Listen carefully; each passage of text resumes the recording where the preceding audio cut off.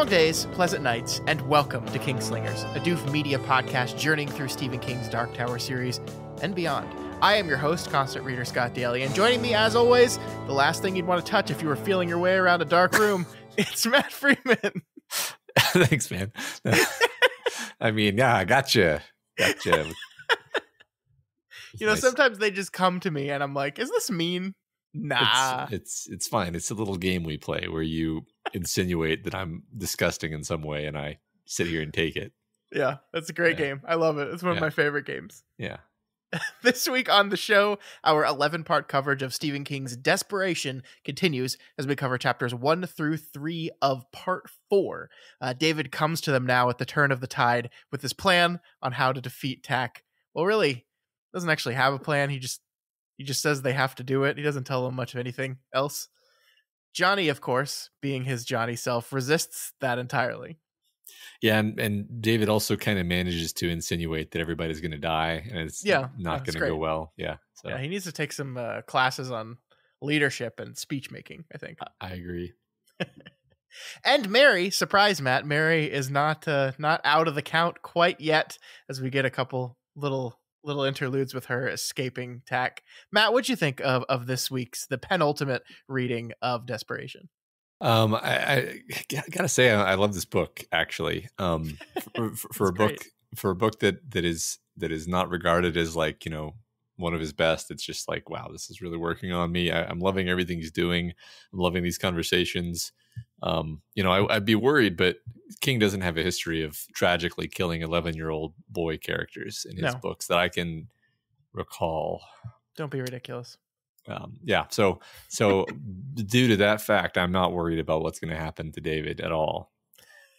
And I'm also, like, really caught up in this drama of, you know, is Johnny going to pull a Han Solo? Is he going to, you know, get his shit together and turn around and actually kind of become the guy who we know he could be? I mean, it's funny, despite the fact that this whole chapter he's basically becoming more and more worthless. I'm sticking to my guns that we're going to see him have a turnabout, and he's gonna sort of serve a specific role as, like, perhaps a prophet, or you know, at least somebody who tells the story of what happened here.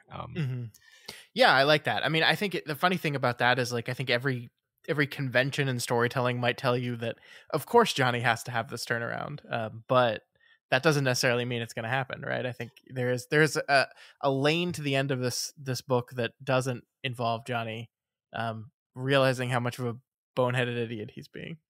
I think you're right, and the thing is, like, we've read so many King books, and he really often does, you know, kill the dog, metaphorically. Like, he does the thing where you're like, you're not supposed to do that. Yeah. Like that, like, that's not the feel good choice that I was expecting. This is sad. And, you know, I actually suspect that, like, part of the reason why some people, I'm not saying this is the only reason people sometimes complain about King endings, but I suspect one major reason people complain about King endings is that he does stuff that people don't like. Yeah. Like, kills characters they didn't want to die. And then that kind of makes them mad. And then they're like, King doesn't know how to end a book. And it's just like, we get it. You didn't want that character to die. I'm sorry, you know. But so yeah, it's not impossible that I could be totally wrong. I don't really feel that confident in it. I just feel like that would be this kind of natural thing to do. Like you said. No, I agree with that. I think it's all about expectations and subverting those expectations in ways that drive people crazy. It just depends on what you go to stories for, right? Some people go to stories. This is like, I go to this example a lot, but this is my father, who I love dearly, but can't stand Stephen King for many reasons, some of which being the endings of these things, especially The Dark Tower, infuriate him because he doesn't want that kind of ending. He wants the everyone gets what they want and is happy kind of ending. Yeah. We'll see which kind of ending this book is. But first, we've got quite a few lines of text to go through this week. Before we do that, though, we did just want to once again talk about our newest Patreon exclusive bonus podcast. There's got to be a quicker way of saying that phrase, Patreon exclusive bonus podcast. It's a lot to say. It's a mouthful. Yeah, we need to make up a word for it and then have that word become just a thing. Yeah, we'll work on that. We'll workshop that. Okay. Anyway, that show began this week. It is called Castle Talk. Thanks to one of our listeners for recommending that name. We are going to be taking a look at the Hulu original series Castle Rock, 2 episodes at a time, 2 episodes a month. We began this month with episodes 1 and 2 of the first season. We're going to finish out the year having watched all of Castle Rock. And that was a really fun conversation, Matt. I strongly suggest everyone go check that conversation out. And watch the show too. You can watch along with us. It's just 2 hours a week or a month rather, for the next few months. I think it'll be fun, and I'm really enjoying this. If I'm being honest with myself, part of the reason why we ended Other Levels of the Tower is like we were starting to get to the point where we were just dragging the bottom of these movies, and I just wasn't looking forward to that recording session as much anymore. And this project already in the first month has completely reinvigorated my excitement for this thing. So I can't wait. Yeah, I just want to add, just in case people have some negative preconceived notion of Castle Rock, the TV show, as like, oh, wasn't that TV show that got canceled after 2 seasons?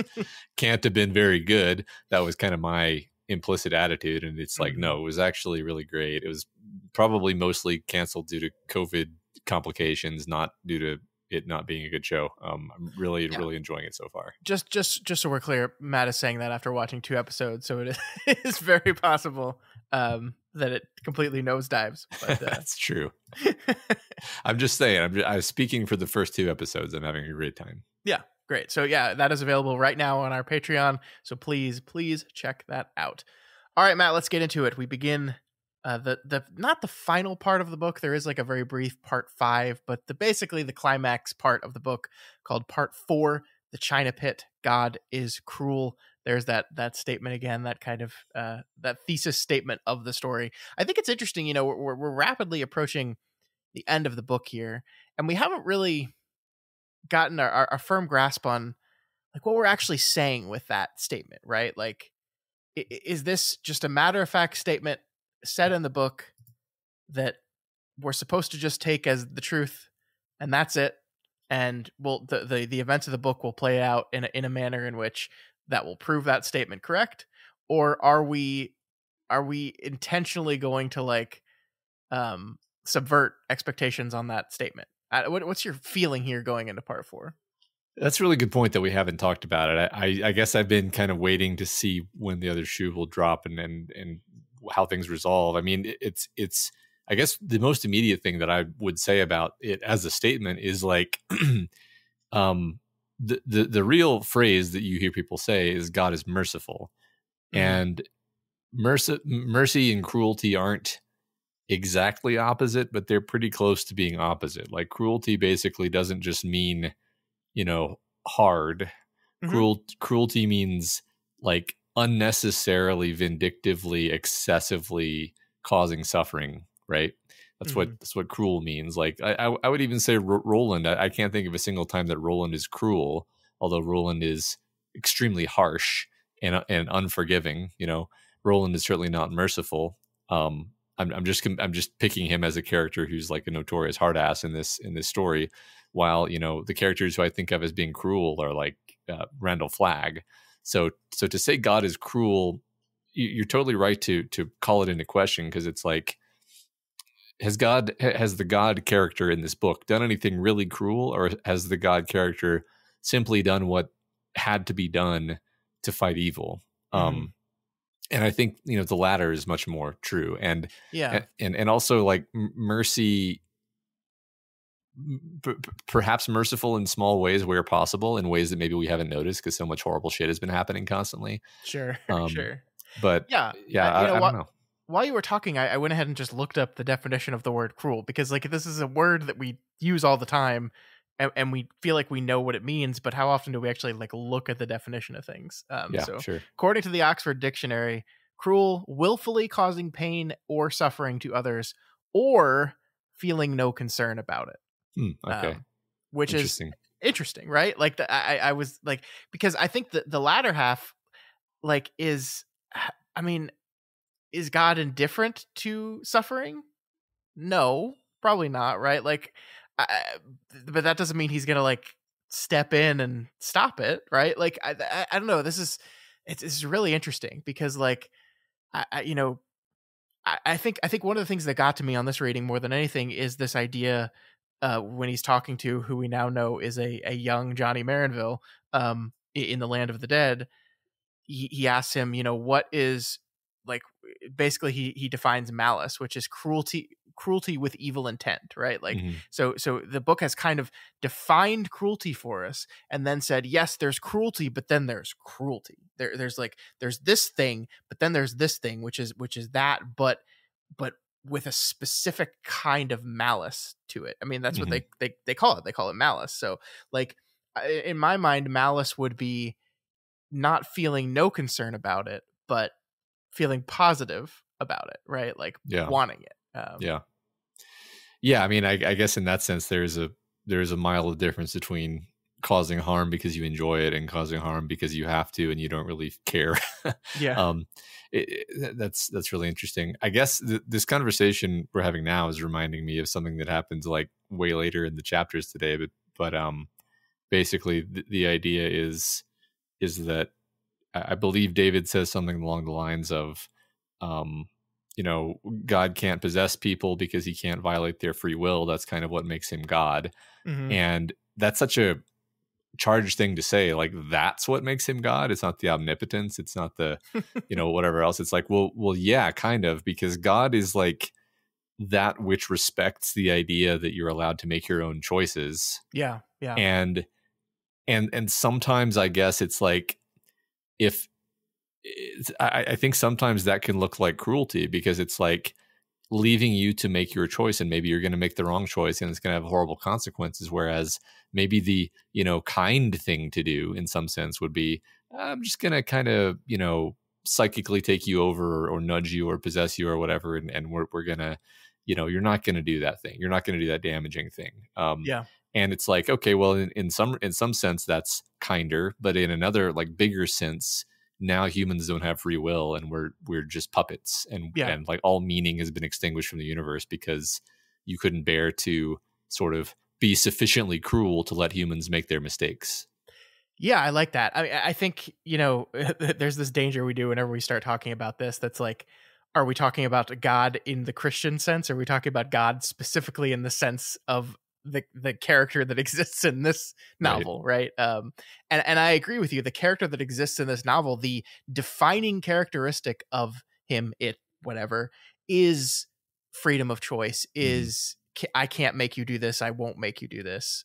You have to be willing to do this on your own, and that I think is important. And that is the major contradiction between Tak and God is this idea of you must choose. At the end of the day, you must choose. And I think we see that here. You know, we have the very stereotypical Marinville rejecting of the call thing here.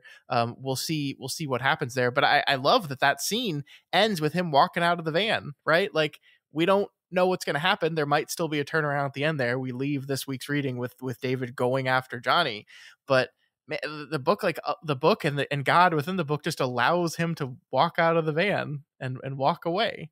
And I think that matters. I think something else that you were saying there about cruelty reminded me of another part of the conversation that we're going to have here in this first chapter, where David says God is cruel, and Marinville reacts very specifically to that. Like, that's a phrase he recognizes from somewhere, which, you know, we can think what that might possibly mean. But the other thing he says is life is more than just steering a course around pain, which is a really, I love that sentence. And I think that's a way of reframing the idea of cruelty is refining in a way that doesn't quite piss me off so much, if you know what I mean. That Yeah. like you know the phrase of like, oh, you know, God is making these bad things happen to you because he's refining you and strengthening you for future challenges, or yada yada yada. But I like the idea that no, it's not that. It's just life is not just happiness and good feelings. It's everything. It's all of it. And a life that avoids all instances of pain and suffering is not life. And that's kind of the big thing we see with Johnny this week. Is that's the thing that Ghost Terry, or God Terry, if we want to call her that, says to him, is like, you stopped living. You were so afraid of dying that you stopped living. And that is part of it. Running away from suffering, running away from pain, running away from hurt is part of that. Your son is just at the age where when you take him to the playground, I'll bet there's a huge temptation to like kind of swoop in and you don't want to climb that. That's dangerous. Let's just go over to this section. You know what? We're not gonna do the ladder. No, that's too tall. Mm-hmm. And it's very hard to be cruel enough to let your kid do dangerous things that are like gonna hurt them. I'm not saying you're gonna let your kid do something that's gonna really injure them, but like you're watching and you're like, odds that we leave this place in tears are like 25%, but you just have to kind of let it happen because it's part of childhood, it's part of growth. It doesn't really hurt them that badly, maybe they bang their head a little bit. It's fine. It's much better to let them do that than to stifle them. And in this position, of course, you're God and your son is humanity, and that's that's kind of how it is, right? It's more than just steering a course around pain. In fact, that would be utterly stultifying and be bad for your son actually if you did that.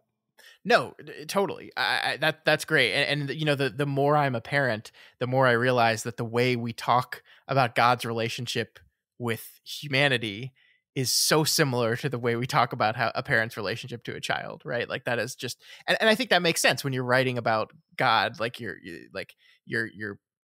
positioning it in a thing that is very familiar to you. And for most people on this planet, the father, or the parent-child relationship is one of their most impactful, important relationships ever. And so it makes sense that we talk about God's relationship with us and in this specific kind of way. I think you're totally right. Yep.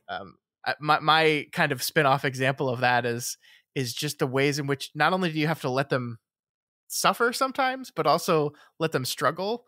Like one of the things we're trying to get my son to like kind of help out with some small chores around the house, and one of them is just feeding the dogs, something he likes doing, but he sometimes has trouble like getting the scoop into the thing of dog food sufficient enough to be a big scoop. And like the thing I've noticed my son doing is like when he's struggling with it, he'll just be like, "You do it, Dada, you do it." Mm-hmm. And like I won't, like I can't. I was like, no, you need to figure this out. I know you can do it. I've seen you do it before. And just like being that thing that, the example God is just like every time someone's suffering, every time someone's struggling, every time someone's trying to get through something, just swooping in and being like, I got it for you. It's gonna be fine. I'll handle this. I'll handle the hard part. And you never learn how to do anything. Yeah. Yeah, I mean, so this is maybe a weird example, but sometimes I feel like this weird sense of like, I'm glad I didn't win the lottery when I was 18, because like that would have yes spared me a lot of suffering in some sense, but also it would have like ruined me, and I never would have had all of the growth that I had due to all this all the different struggles that I have gone through, and so it's like. That thought is usually followed up immediately but like now I'm ready to win the lottery. So, so 38 is the perfect year. Yeah, let's go ahead and let's just lock in that lottery win for us. I'm good now. Yeah, I'm done developing and struggling. Let's just write it out. Yeah. Yeah. No, great. I love this conversation. I think this is great, and I think we're right in lane with the things that the book wants us to be thinking about. So, with that in mind, why don't we actually get to the book itself? Okay. 20 minutes into the podcast. So chapter 1 of part 4, we catch up with the Kali and Trajan Survival Society inside Steve's truck. David is awake, and to continue our kind of not very thinly veiled Jesus metaphor, it is kind of like David has quote unquote died and been resurrected here, right? Like he was strangled, he passed out. I don't think his heart actually stopped beating, but he went through this thing and he's woken up here. He's gotten his direction from God, and he seems entirely clear on what happens next. He doesn't have any doubt anymore. He's just going. And I love how this like truck full of adults are just completely commanded by him. Like their attention is totally commanded. They're planning on leaving, they say, and David just says no. He doesn't say anything else. He just says no. And everyone in the truck except Johnny, of course, including his own father, just kind of accept it. And I love how that plays out. I love like he comes back. I joked about it in the intro, but he's David the White now. He's Gandalf returned at the turn of the tide. Yeah, to guide them to victory. I agree. I mean, everyone in the story also understands what they're caught up in. Even Johnny, he's just being kind of a coward about it. Yeah. I love that. I love also what you said about him being resurrected. Like you said, it's not that he was literally resurrected. It's that we're going for that imagery, I think. Yeah. Yeah. But speaking of Johnny, man, this guy, this is the fuck this guy week for sure, right? More than any so far in this book. This definitely. I really liked this though. He says to Johnny, "There's stuff we have to do. You know it, don't you? That's why you waited for me to wake up." "No, David, not at all. We just didn't want to risk moving you until we were sure you were okay." Yet this felt like a lie to his heart. He found himself filling with a vague, fluttery nervousness. It was the way he felt in the last few days before beginning a new book, when he understood the inevitable could not be put off much longer, that he would soon be out on the wire again, clutching his balance pole and riding his stupid little unicycle. Oh, I hate this guy. I hate him, but I love him too. I really do. And I love this moment of this admission that he's losing control. He's losing control of his life. He's losing control of his safety net. And it absolutely terrifies him. This entire section of the book, everything he does from here on out is clearly just driven by fear. And I think my favorite thing that this thing does here, Matt, is it connects this fear that he's feeling in this moment to his fear of writing. And this is this perfect kind of circle back around to, who is Johnny? What is his life now? He's not really a writer anymore, right? He hasn't been a writer for a while. He's just kind of coasting. He's just kind of coasting in life. Terry calls this out specifically. He's not really living anymore. And it's not to be a writer. It's just, I think she says, to talk about writing, right? And so he's just living in this perpetual state of fear.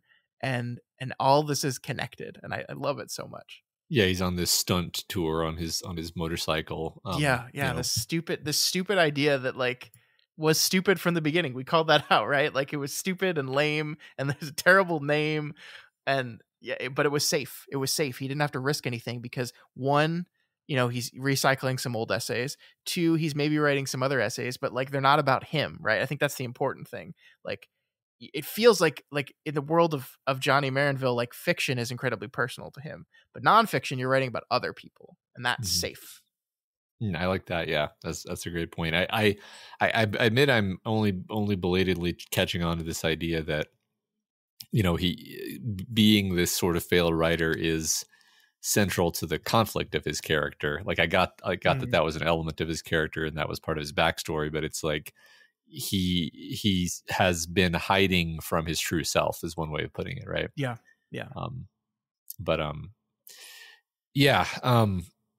So the other thing about fear is we said a few weeks ago, desperation is King's take at writing a Bible story. And if you're really living the events of a Bible story, it's going to be deeply frightening and confusing, I think, in a way that doesn't come across when you're listening to the weekly reading in church.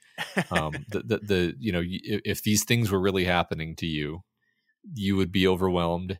You like to think you would be one of the noble heroes like Daniel in the lion's den. And maybe it never occurs to you sitting in church that Daniel was probably scared absolutely shitless the entire time that he was in the lion's den, because while he had faith and while he had innocency, he didn't necessarily have 100% faith.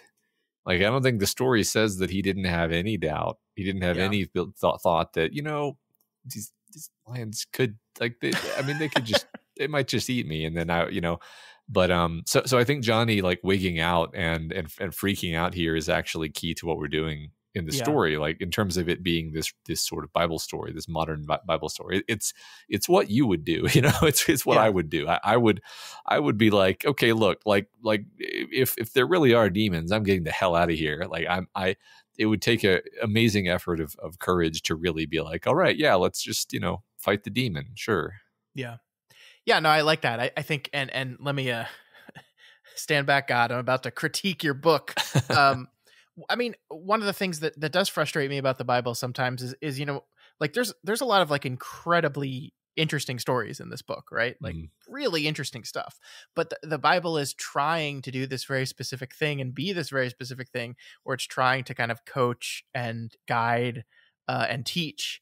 And so, yeah, maybe there's not room in the story of Daniel in the lion's den for his doubt and fear and uncertainty. But like those are human emotions, and like to connect to your reader, those are the things you wanna experience. Like you want to know that the doubt is normal, but you can persist through it anyway, right? Like Yeah. that is one thing that I don't see a lot in the Bible, and so like this idea that King is trying to write this Bible story, but he's going to do it in a way that he's like, okay, I'm gonna take like a Bible story like the Lion's Den, but I'm gonna humanize the shit out of it, and I'm gonna say, okay, what was it like to be Daniel? What is it like to have God come down to you and say, okay, we're gonna do this thing, and I'm not even gonna tell you it's gonna be fine because it might not be fine. There's lions in there. Go. Yeah. And like actually like I've always wondered what a true adaptation of Job is. That's just what's it like to be that guy. Yeah.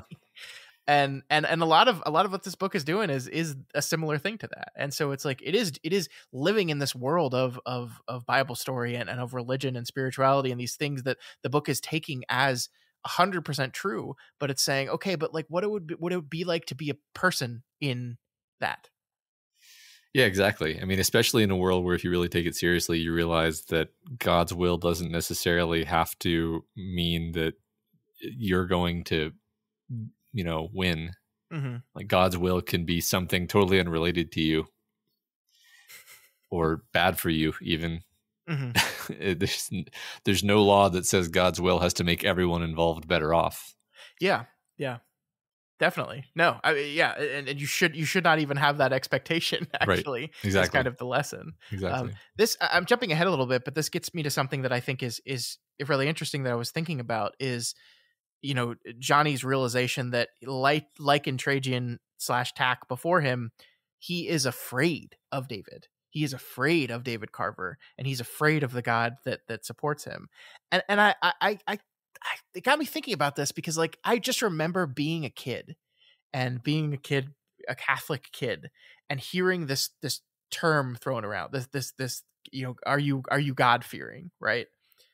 And as a kid, I never understood it because I was like the God that I was taught about when I was a kid was one of like love and acceptance and generosity and kindness and grace and just like the idea that you'd be afraid of that thing just didn't make any sense to me in my kid brain. Right. But like through the lens of this book, looking at it now and all this thing, it's like, oh, yes, of course, that makes total sense. Like, of course, like it's only kind of natural to be afraid of something like this because, yeah, to your point, like, good for the existence doesn't necessarily mean good for you in the short term. Yeah, I mean, if you take seriously the idea that it's an omnipotent being who has interests other than yours at heart, then it's a terrifying idea. Yeah, totally. Yeah. It's definitely a holdover from a depiction of God that is a lot different from our modern New Testament depiction. Like that term is a holdover from that period, but I don't know. There's still something that works in it, I think, especially in the context of this story. Yeah, I mean, the New Testament is not necessarily totally consistent about the idea that God is 100% all forgiving, all loving either, right? I mean, there's some ambiguity there. I think there's some things even that Jesus says that are not like totally in keeping with sort of our childhood view of God as like, perfectly forgiving, just loves us, Yeah. like hell is still a thing, right? Like, sure. Yeah. Yeah, no, definitely. I mean, this is more of a reflection, not necessarily a reflection of New versus Old Testament, but just more of a reflection of how society shapes and understands its relationship with its gods as the wants and needs of society changes over time, right? Yep.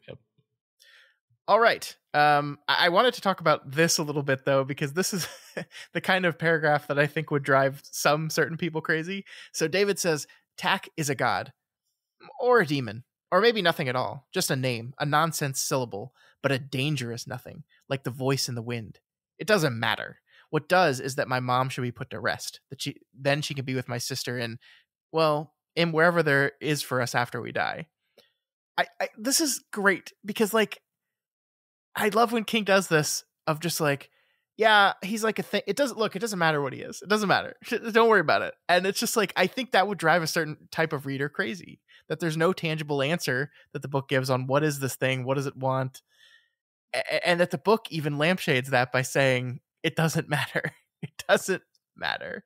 Yeah. Which I think is always true, right? In these stories, like the plot and the central plot of the book matters less than the story. But like, Yeah. you don't say that. You don't actually go and say that out loud. Right. It is fascinating because, the guy in the dream basically said, no, evil is weak and it inevitably burns itself out after it does some damage. Mm-hmm. Don't worry about that. It's like actively undercutting what you would normally think of as the stakes of a story like this. Right. Which I think the anti-Marvel. Like this is consistently, I think, what King does is he's like, no, that's not what the stakes are. The stakes are the character stakes, which have really nothing to do with like, is Tack going to spread across the land? It's like, no, it's not. Yeah. Don't worry about that. That's not what you should be worried about. You're so right, because this is, spoilers for It. If people, everyone's read it, right?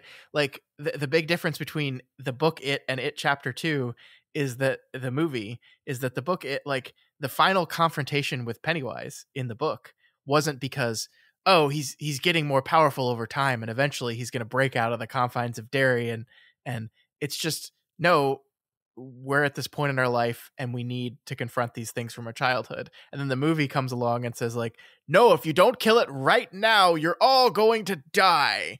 And which is just silly and not what King does at all. Right. Like it's just the way stakes in these stories operate is so different from how they're usually operated. And I think that King does that specifically to, like you said, keep the focus on what matters, which is the characters and the choices the characters are making. All right, Matt. So the other thing David says here is that he's kind of learned the real story of what happened here in Desperation, what happened in the China Pit, what happened to unleash this whole thing upon the world. He's realized all this, and he's going to tell them a story, but Johnny refuses to listen. Johnny doesn't want to listen to the story. He doesn't care. And we see that the voice of Terry returns to his head to try to right him, but he's not listening. And we get this line here, Matt.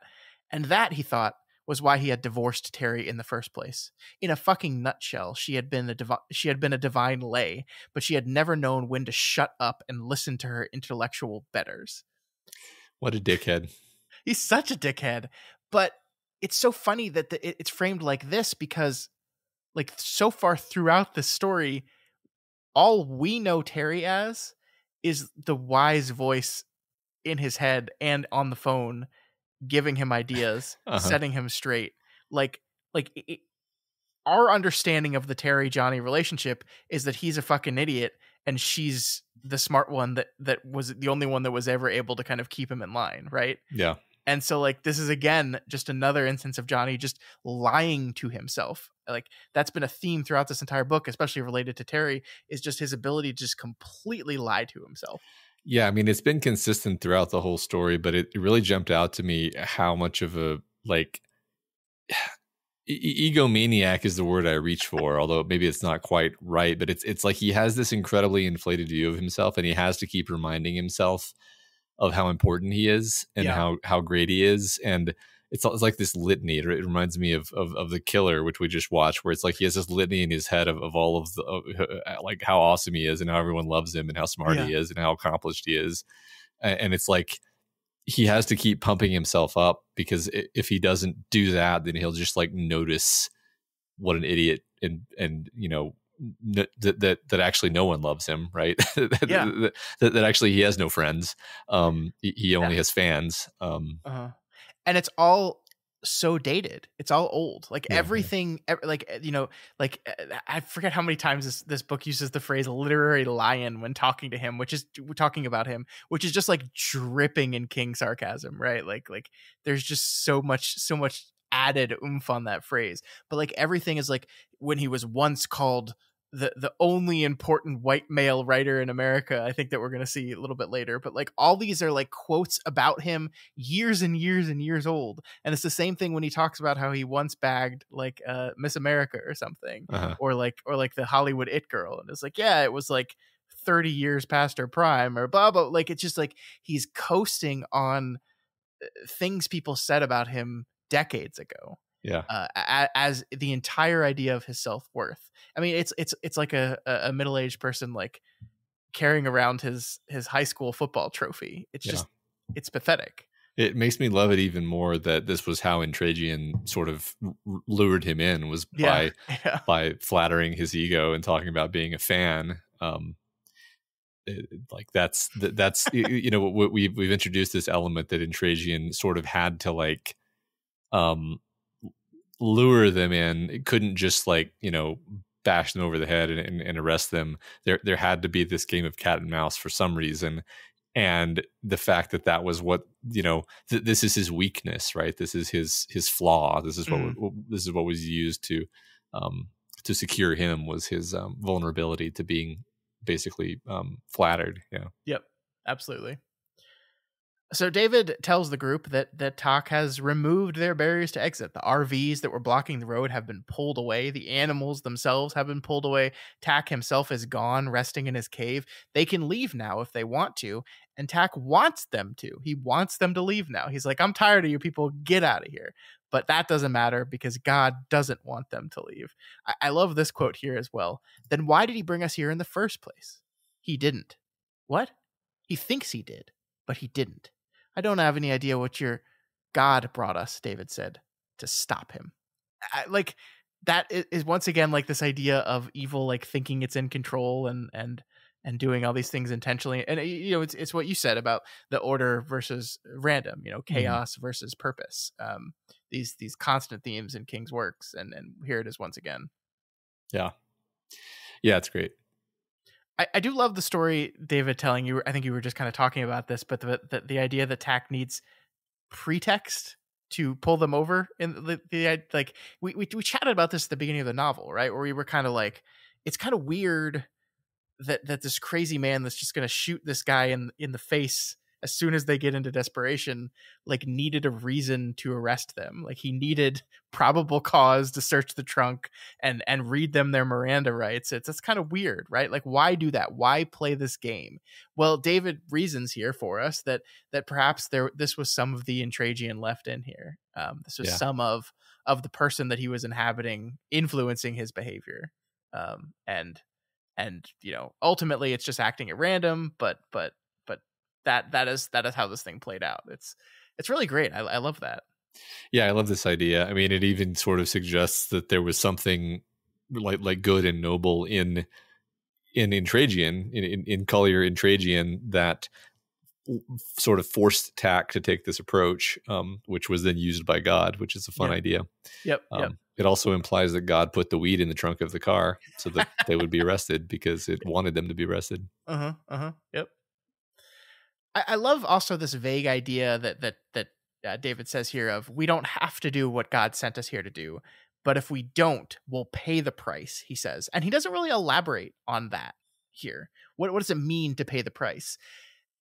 And the thing I like is he's not, like, because he doesn't elaborate, there's no specific thing he's talking about. There's no like, we'll go to hell, we'll be cursed. It just seems to be like this overall sense of like spiritual rot, maybe. Like this idea of you don't follow God's will, and there won't be perhaps any direct immediate consequence, but there will be just this decay or something. Mm-hmm.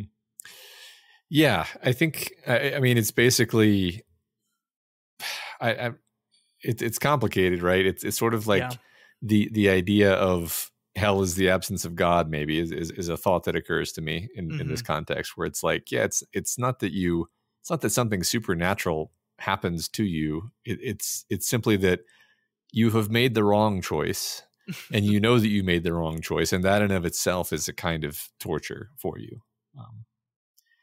But I mean, it could be worse than that. but that's the thought that comes to my mind. Yeah, I mean, there's some little vague senses of like Tack has put his mark on you that we're told, right? And you know, you'll feel that, like, so there's some specific stuff there, but that comes later. That's not what David's talking about right now. So yeah, I really do like Right. this idea of just this overall sense of like, you do have free will, but like God's plan for you and God's path for you is one of fulfillment, and straying from that will leave you ultimately unfulfilled. Right.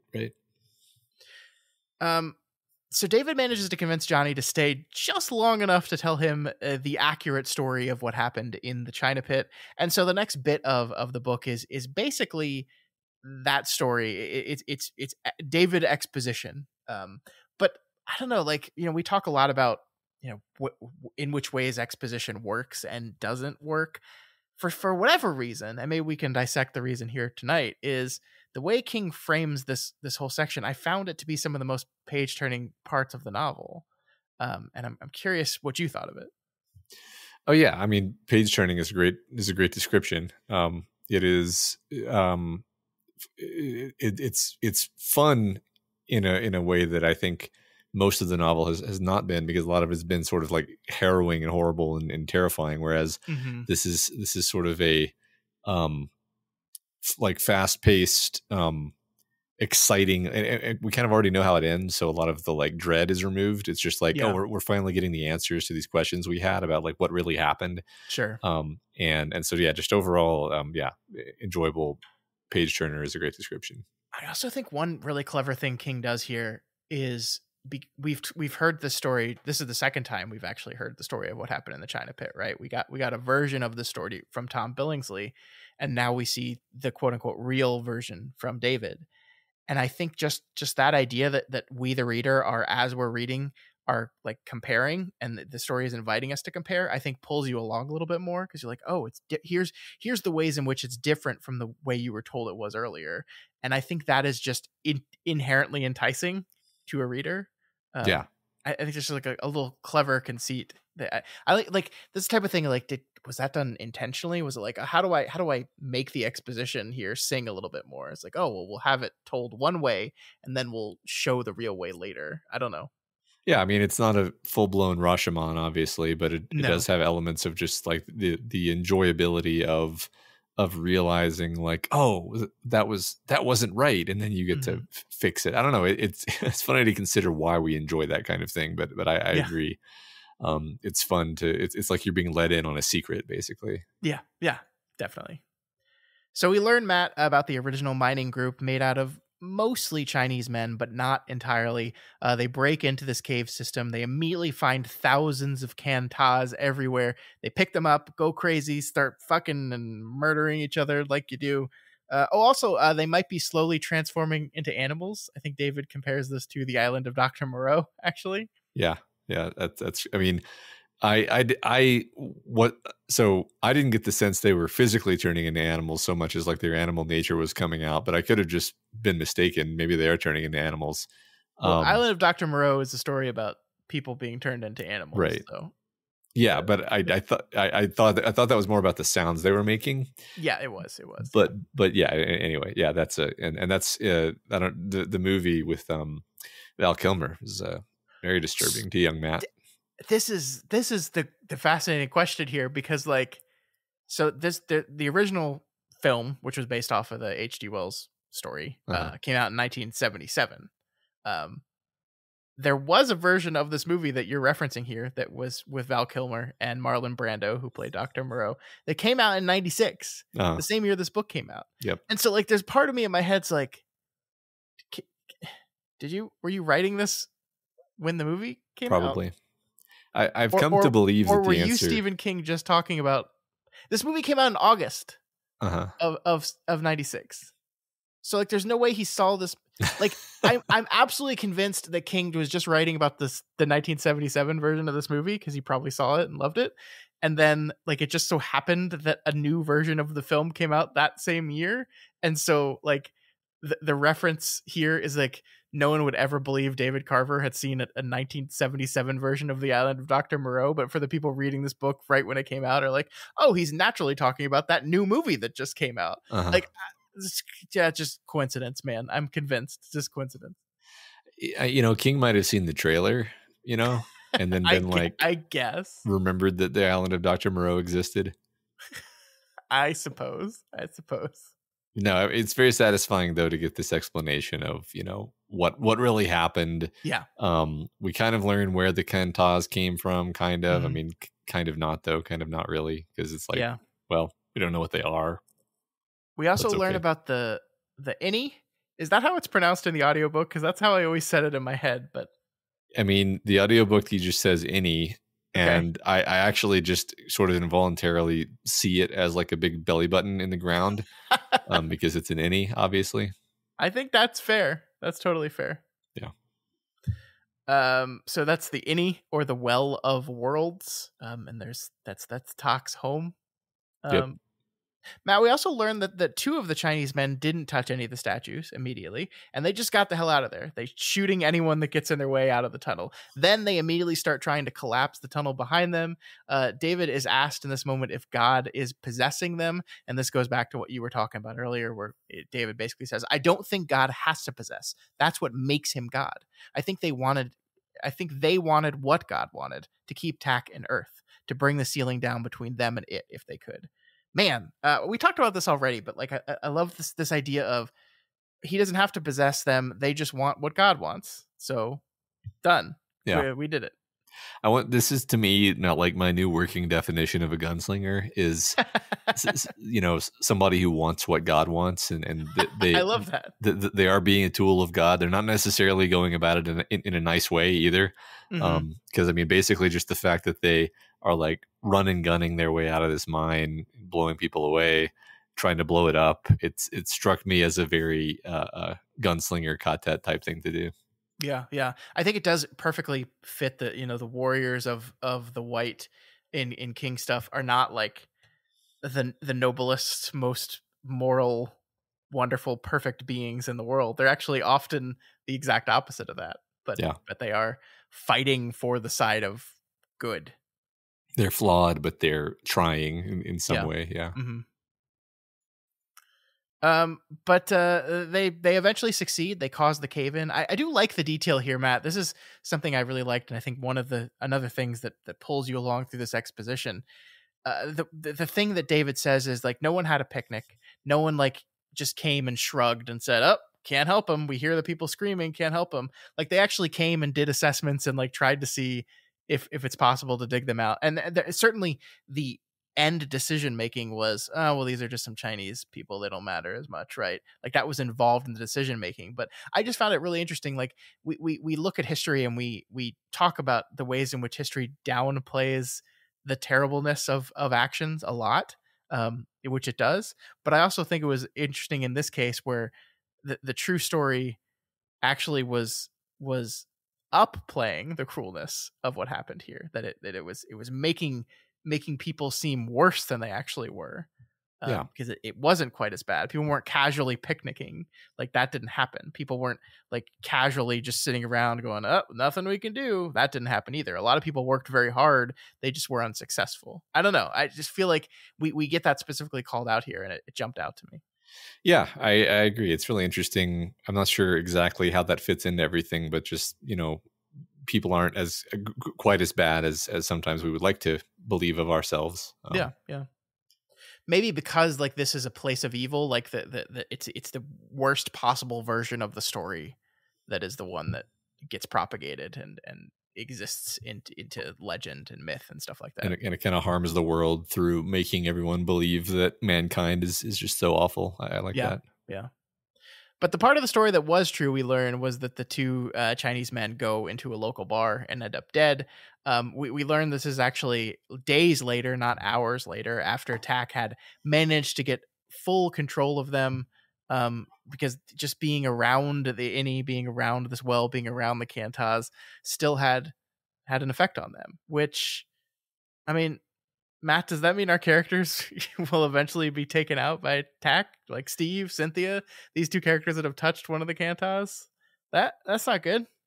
I mean, it certainly leaves open the possibility that could happen. But I mean, I feel like if they thoroughly defeat Tak in the way that God intends them to, um, then they probably won't have to suffer that way. Like I'm thinking, so I sort of am viewing this well of worlds, this innie, as being a literal portal, between worlds to some eldritch Cthulhu dimension where Tak lives. And like the book doesn't say this, but it kind of would seem to make sense if the idea isn't to just like bury this portal again, but to actually destroy the portal somehow.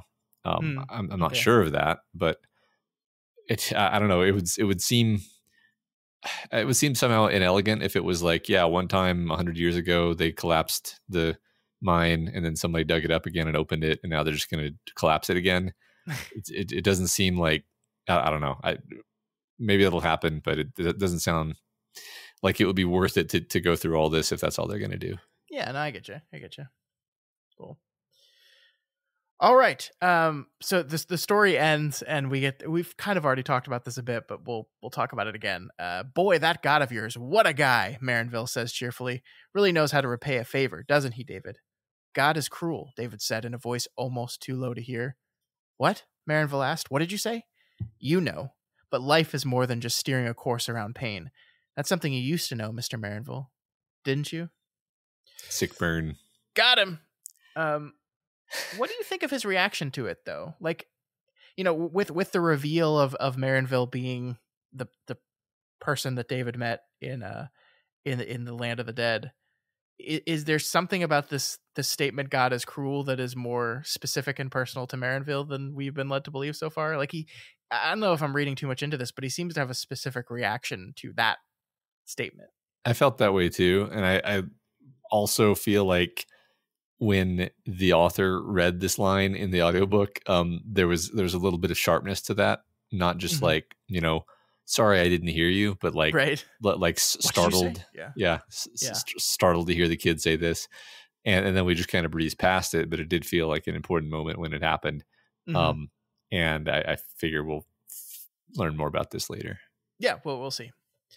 But from here, we move away from David and over to Mary. And Matt, congratulations. You were right. Mary is not dead yet. She's not been takified. I knew it. She's still got a shot. I knew it. I actually really, really love this entire sequence with Mary in the spooky bug shed, right? Like, this is actually one of the clearest memories of the book to me, is her wandering and escape. Like this is legitimately horrifying, scary stuff. And I don't have really any kind of like debilitating phobia of any of the animals in the shed, but like, just imagine being in a completely dark building, feeling around with your hands and just touching bugs and feeling them move and hearing them move, and like over there in the corner there's rattling from rattlesnakes and everything's poisonous and you're having to feel around with your hands. Yeah, it's so good. It's so good. Yeah, I love this book so much. I love this stuff. It's just delightful. And then you add the smell, and also she's like feeling flesh, and the comparison to like the Halloween like a monkey brain, like that. Oh, it's so good, man. I love it. I love it. Me too. So Mary is able to navigate around very carefully. She eventually finds a flashlight. She turns it on, sees the whole room stuffed with bugs, snakes, rats, and other stuff. But Matt, she sees something else. She sees a row of 3 men, all former hosts of Tak, all dead, and Mary realizes that she's next. Yep. And that's where we leave her behind for now. She realizes she's got to get out of here. Mm-hmm. I think at this point I felt like, okay, she'll probably get out of here. We're not just gonna watch her get eaten too. That would be anticlimactic in the extreme. I don't think we knew 100% at this point that Intragian was not the first host, right? No, I think that we have seen no clear indication that he was not the first host. I mean, it makes sense. Doesn't shock me to learn this, but sure. I admit that the thought crossed my mind, and maybe I should have said something earlier so I get credit for it. But I was like, why would the cop be down in the mine? Yeah. and I should have followed that through and been like, well, he probably wasn't, you know. Like that's the logical next step there. Yeah. So from here, Matt, we cut to Tack itself, just chilling in the innie. Ellen Carver's body is not doing well. But Tack doesn't want to jump too early, doesn't want to waste its limited resources. I guess we should say here, Matt, that we maybe made an assumption too quickly last week. You know, we said as Ellen Tack grabbed Mary, we're like, oh, there goes any possible confrontation between Ellen and her son and Ellen and her husband. That still can happen, right? So we can't fully remove that from the board just yet. Yeah. I kind of figured that some confrontation would happen. It would have felt repetitive if it was just like, and you know, I mean, well, it's like, what purpose did that even serve if we're not gonna play with that story element, you know? Sure, yeah.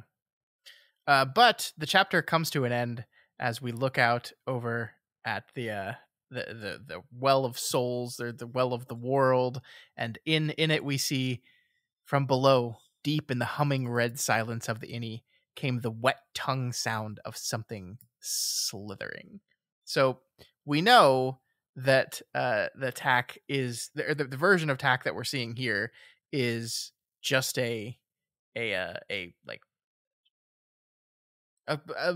being, a thing, a representation, right?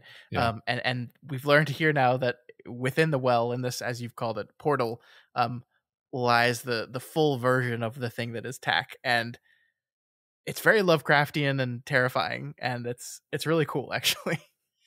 Yeah, I mean, like I said, it's like it's a door, and I like the idea. I mean, so Tack, we have this concept of pneuma sarx, and then we learn shortly that the way Tack transfers is literally via the breath, which pneuma means breath. I don't actually know if the book literally ever tells us the fact that pneuma means breath, right? But pneuma means breath. And so it's like he's transferring his pneuma, which is sort of, you know, an incorporeal substance, right? So, but maybe the corpus, the sarx of Tack is actually down in that hole, right? Which would be an interesting thing we could explore, possibly. Yeah. No, I like that. Cool. All right, let's move into our second chapter. We move back to David and company for more story time. We're going to get more exposition in this chapter. I love this opening, though. The man who showed me these things, the man who guided me, told me to tell you that none of this is destiny. It's not Ka, Matt. His arms were clasped around his knees and his head was bent. He seemed to be speaking to his sneakers. In a way, that's the scariest part. Pye's dead, and Mr. Billingsley, and everyone else in Desperation, because one man hated the Mining Safety and Health Administration, and another was too curious and hated being tied to his desk. That's all. Yep. You know, it's funny because we talk about the weakness and kind of uselessness of evil and its propensity to self-destruct and self-destroy. But like, one thing we should talk about is like also how easy evil has it, in that it can just very simply play into the you know, desires and weaknesses and foibles in all human beings. Like, we meet this guy Kerry Ripton here in this story, and he's just this guy who got a little greedy, right? He just didn't really like the company, didn't really like the government, and he got a little greedy and said, I want first crack at exploring this place.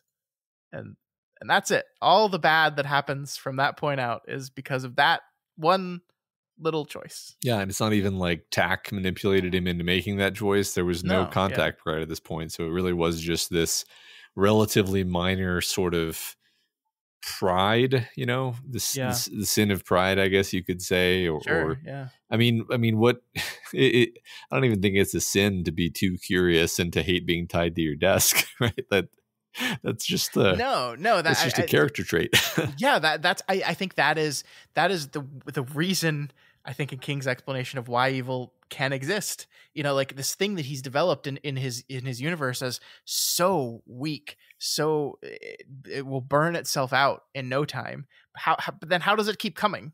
And it's like, because it can exist in just things like this. Just innocent, like, I just want to explore this on my own. I just want to be a little bit greedy, a little bit prideful, a little bit curious, and just it can latch on to that, just that little thing, that little thing you have. It can latch onto it and abuse it. And yeah, that's why dark side's not stronger, Matt, but quicker, easier. Yeah, more seductive. I mean, and the world is fragile.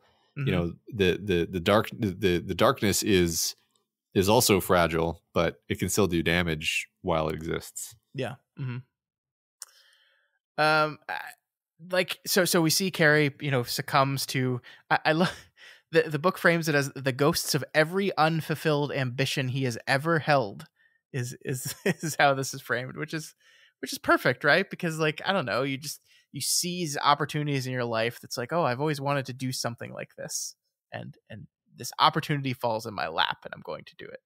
Yeah. And of course he does. He's possessed by Tack. We see one of the first things that he does is just kind of wander around town, dropping kantas everywhere. We don't actually see the effect this has on the town, but we know how these things work. And so that perhaps answers the question of how was one man, Kali and Trajan, able to murder every single person in Desperation? Well, maybe he didn't have to. Yeah. Yeah, I like this idea. This is a good. Also we saw that the animals had done a lot of work for people. Sure. For the bad guys rather. Sure. Yeah. So yeah, just all things considered, I really like this element of the kantas though. Like I can't think of another story that has anything quite like these little animal statues where you pick them up and they turn you insane, and it's like it's such a. Interestingly, it reminds me so much of what we just talked about, where it's like there's no sin in being curious about what's down in a mine, and there's no sin in being like, huh, what a cool little statue, let me pick it up, and now it's like you're dead. You picked up the evil death statue, and now you're dead. There was no way you could have known that at all, and and so it can't possibly be your fault really in any moral sense.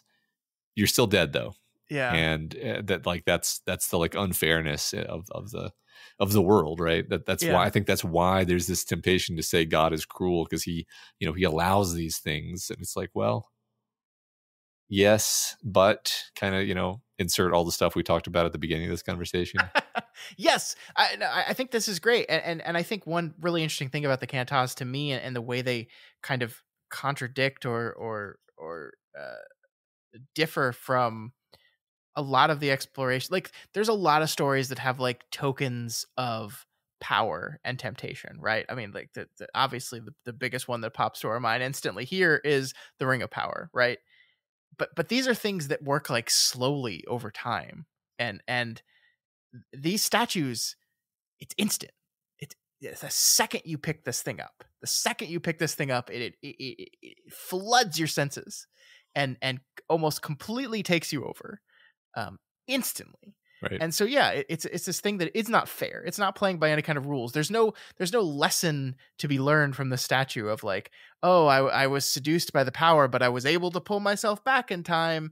The reason why Steve and Cynthia are not like Aubrey, it has nothing to do with their own personal resistance. They got a phone call. From David at the right time, because he's touched by God. So like, there's no lesson to these things. It's just, I think you're absolutely right. It's the unfair nature of the world. Sometimes you stumble upon a thing and it's just gonna fucking kill you, and there's nothing you can do about it. Yep, exactly. I mean, yeah, just these little choices have had all these horrible consequences for all of our characters, and they're just kind of sitting there shell shocked, right? And yep. None of it really had any reason that they can see. I mean, maybe it's all part of some grand plan, but doesn't do anything for them. Yeah. We also, Matt, get this little gem, and I wanted to talk about this briefly. Tack is thinking about how it's going to need its backup to change bodies eventually, and it says Ripton wants Brad on hand, and quickly, before the black man can be polluted by the kantas. The kantas are useful in many ways, but they spoil a man or woman for Tack's greater work. I like this as, we can talk about the in story meaning of this in a bit, but like, as an elegant response to a story problem, I guess semi-elegant response to a story problem you've created, because like we've established that these things, you know, completely take you over. We have Audrey. We know Audrey as the example. And then we have the character of Mary, and Mary's been captured. And like you can almost see the note of like, why didn't he just give Mary one of these statues instead of putting her in this room filled with a bunch of scary bugs? Why didn't he just give her a statue? And then she'd be consumed by the statue. And then he could use her later when he wanted to. And it's like, no. You can't do statue and tack at this. You can't do it. Yeah. Problem solved. Can't do both. I like it. I do like it. I mean, I think kind of makes sense if these little demons, you know, we already know that they're shitty little demon creatures that are probably jealous and they're not good with sharing. So the idea that, you know, like we see this over and over with king antagonists actually, is that like you can totally imagine two demons failing to cooperate in a way that would screw them both over, even though if they just cooperated, then at least one of them would survive. And also on top of that, we've seen that the demons cause the bodies to fall apart. So like, you know, kind of, so what if Tack had tried to take over the woman who, you know, fell apart last episode, because like she was on the verge of disintegrating anyway, so wouldn't have helped. But I just like, to me it resonates thematically, so I don't mind it, even if it is sort of a patch. No, I mean, I think that's why it functions as a good story solve, but it did still feel like a solve to me of, sure, I wrote myself in a corner, let me write my way out of it. But yeah, no, I agree with you. I think it does work. And yeah, I mean, like we see the Kantaz kind of burn through a body really, really quickly. We know Tack does as well, but these things are of lesser power, lesser strength, and lesser control. So they do it even more so. So yeah, right. It does make sense. Yeah. So Tack Carey calls up his buddy Brad, inviting him down to take pictures of his discovery, and he quickly becomes Tack number 2. We do see, as you talked about, that the transfer is done via breath, passing Tack on the air between them. I think this is interesting because, like, I don't know, I guess the book kind of sets things up where you assume that the ritual has to be done, like, down in the China Pit, perhaps down in the well itself. But I guess that's just not how it works, actually, though, right? Well, that's certainly what I was assuming. And it instead, it's actually quite unclear to me, like, why Tack brings the people back to this shed. Like maybe it could matter that it's closer to the innie. Yeah, perhaps. But we don't know that that's the case. I mean, one thing I noticed that jumps out to me more than usual, or maybe it's blurred into the background, is just the fact that Tack really does seem to have a lot of little rituals, like hanging people up on hooks or propping them up against walls or whatever, where it's like totally unnecessary. You could just leave the body where it lay, you know, that doesn't do anything. It's at best, it's like maybe it kind of enjoys the macabre, you know, grotesqueness of what it's doing, but we're not even sure if that's true. It's just like it has a certain way of doing things. Yeah.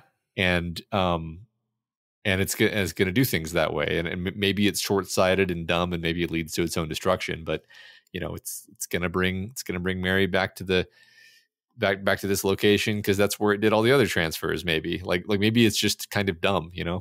Yeah.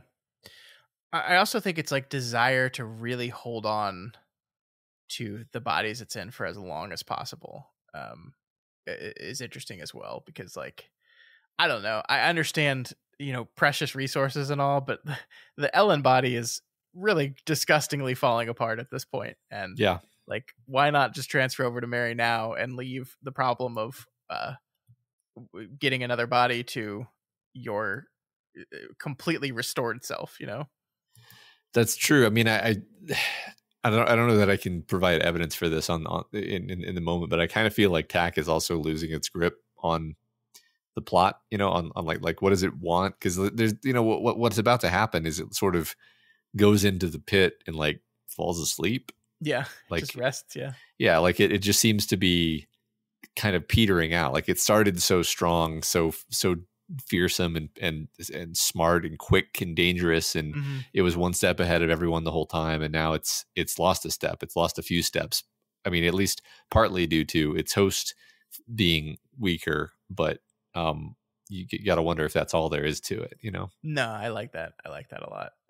I think that we didn't talk about it, but when we see from Tak's perspective back in the previous chapter, it was like it realizes now that there was some force here working against him this whole time. It's like, duh, of course there was. Right. Yeah. So he takes over Brad. And how did you feel about this Tony the Tiger moment? It's very it's very silly. Is it almost too silly? I kind of loved it because this is kind of what I love about this Tak entity and this whole concept is that it's like this great fun whipsaw between like an eldritch Cthulhu being, and then as soon as it inhabits this person, it does a Tony the Tiger, you know, comedy bit, because that's the kind of person Brad Josephson is. And that's great. Like that's a fun kind of horror, actually. Yeah. It's more than just you know, the Thing is a fun horror creature, but the Thing would never sort of like revel in like screwing around like this, where like possesses someone and then like sort of makes a mockery of it, you know, because that's sort of a cold mind creature, whereas this is like a crazy creature. Yeah. That just makes it more fun. No, I like that. Yeah, I don't mind it either, and I think it does fit into the in-universe explanation of it's retaining personality traits and memories from the people that it's inhabiting, for sure. Yeah. So David finishes up his story here, and he looks really worn out at this moment. I love that Johnny looks at him and wonders if God is using up David just like Tak is using up his hosts. What do you think? What is your read on that moment? Well, like, yes and no. I mean, David just got the shit beat out of him. Yeah. So that's why he looks the way he does. But also, like, why did he get the shit beat out of him? Well, it's because he's being the servant of God, you know? And also, like, it's not like God is literally magically siphoning his spiritual energy, but he is sort of psychologically siphoning his spiritual energy due to the things that are happening to him. He is now spiritually wrung out simply by the traumatic experience he's gone through. So that's why I say yes and no. It's like not like supernaturally the way Tak uses up its hosts, but like practically speaking, sort of, actually. Yeah. I like that. I mean, I think there is a difference in how the two gods in the story go about it, but yeah, they are both really wringing out the people that they are inhabiting or using. I think the difference is Tax seems a little bit more permanent, whereas David could possibly recover from this experience in some way. It's a different kind of used up, I guess. And we've also seen God perform positive miracles in a way that Tak never has, and I doubt is capable of. Sure. So, you know, God could, quote unquote, use somebody up and then just kind of heal them. I'm not saying God would do that, but it's possible. Yeah, sure. So Johnny asks an important question here, Matt. What does Tak want? And David's answer is basically, it doesn't matter. Which, it's just like once again, a wild story choice to make here, right? I mean, we kind of sort of know, right, that it wants to spread chaos, it wants to feed, but like the story again and again, like says, don't worry about that. The motivation of the antagonist, it doesn't matter. Don't worry about that. All that matters is what God wants, and what he wants is for us to go to the China Pit. All the rest is just story hour. Yeah, which is a wonderful callback. But also, David, but we're reading the book. Yeah, this is literally story hour. Yeah. It's King just undermining his own stakes, and it's just delightful. And yet it works, right? I think it's just this is one thing, you know, we talk about how we're reading King through the ages, and this is one thing that feels to me like something that is distinctly King with several decades under his belt now, is that he just feels like he has enough command of the beat by beat storytelling that he can do things like this and take risks like this that could completely undermine your entire story, and just be confident that no, this is gonna work. Trust me, this is gonna work. Yeah, exactly. It's you do have to have a huge amount of experience to do stuff like this, and it's also, I suspect, pretty easy to screw up too. Like, Yeah. I can easily imagine like a younger writer, younger version of Stephen King, like thinking, this is what I'm going to do with this story. I'm going, these are what the stakes are. So this over here doesn't matter. And I can imagine just screwing it up. Like it's not easy to do these. He makes it look easy. He makes it look so easy because he's so consistent with the character and with making sure you're tracking with what's going on and what you care about. But like that's that's like the painter who can just like casually jot down a landscape that looks perfect, and it's like, yeah, well, this is just a basic skill for someone at this level, but it's not easy at all. No, definitely not.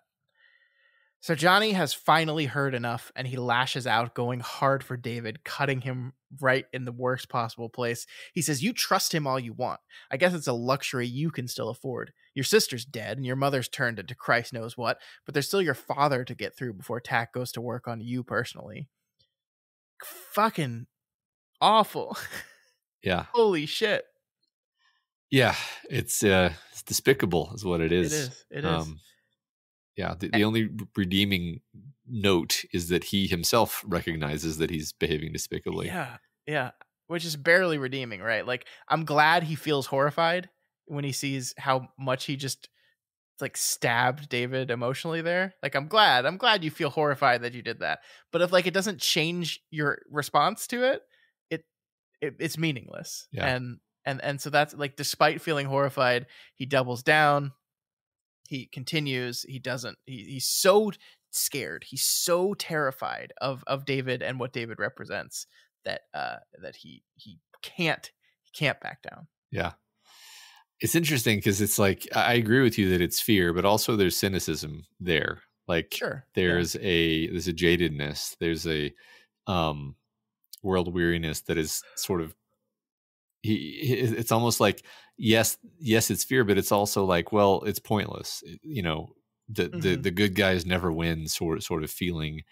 And I feel in this moment like I'm almost like, is it the jadedness or is it the fear that's actually driving him here? I'm not totally sure. Interesting. Yeah. No, I mean, I like that. I think the fear is more textual. I think it relates to how Terry describes him. But yeah, no, I like that. The cynicism. I think that fits with what we saw of Tack, which is just like, good things don't happen. Everything's bad. Like awful. Like, that Tack represents the worst possible behavior of all people. And that's kind of what he wants. He is an entity that resists the entire idea of purpose, of goodness, of meaning.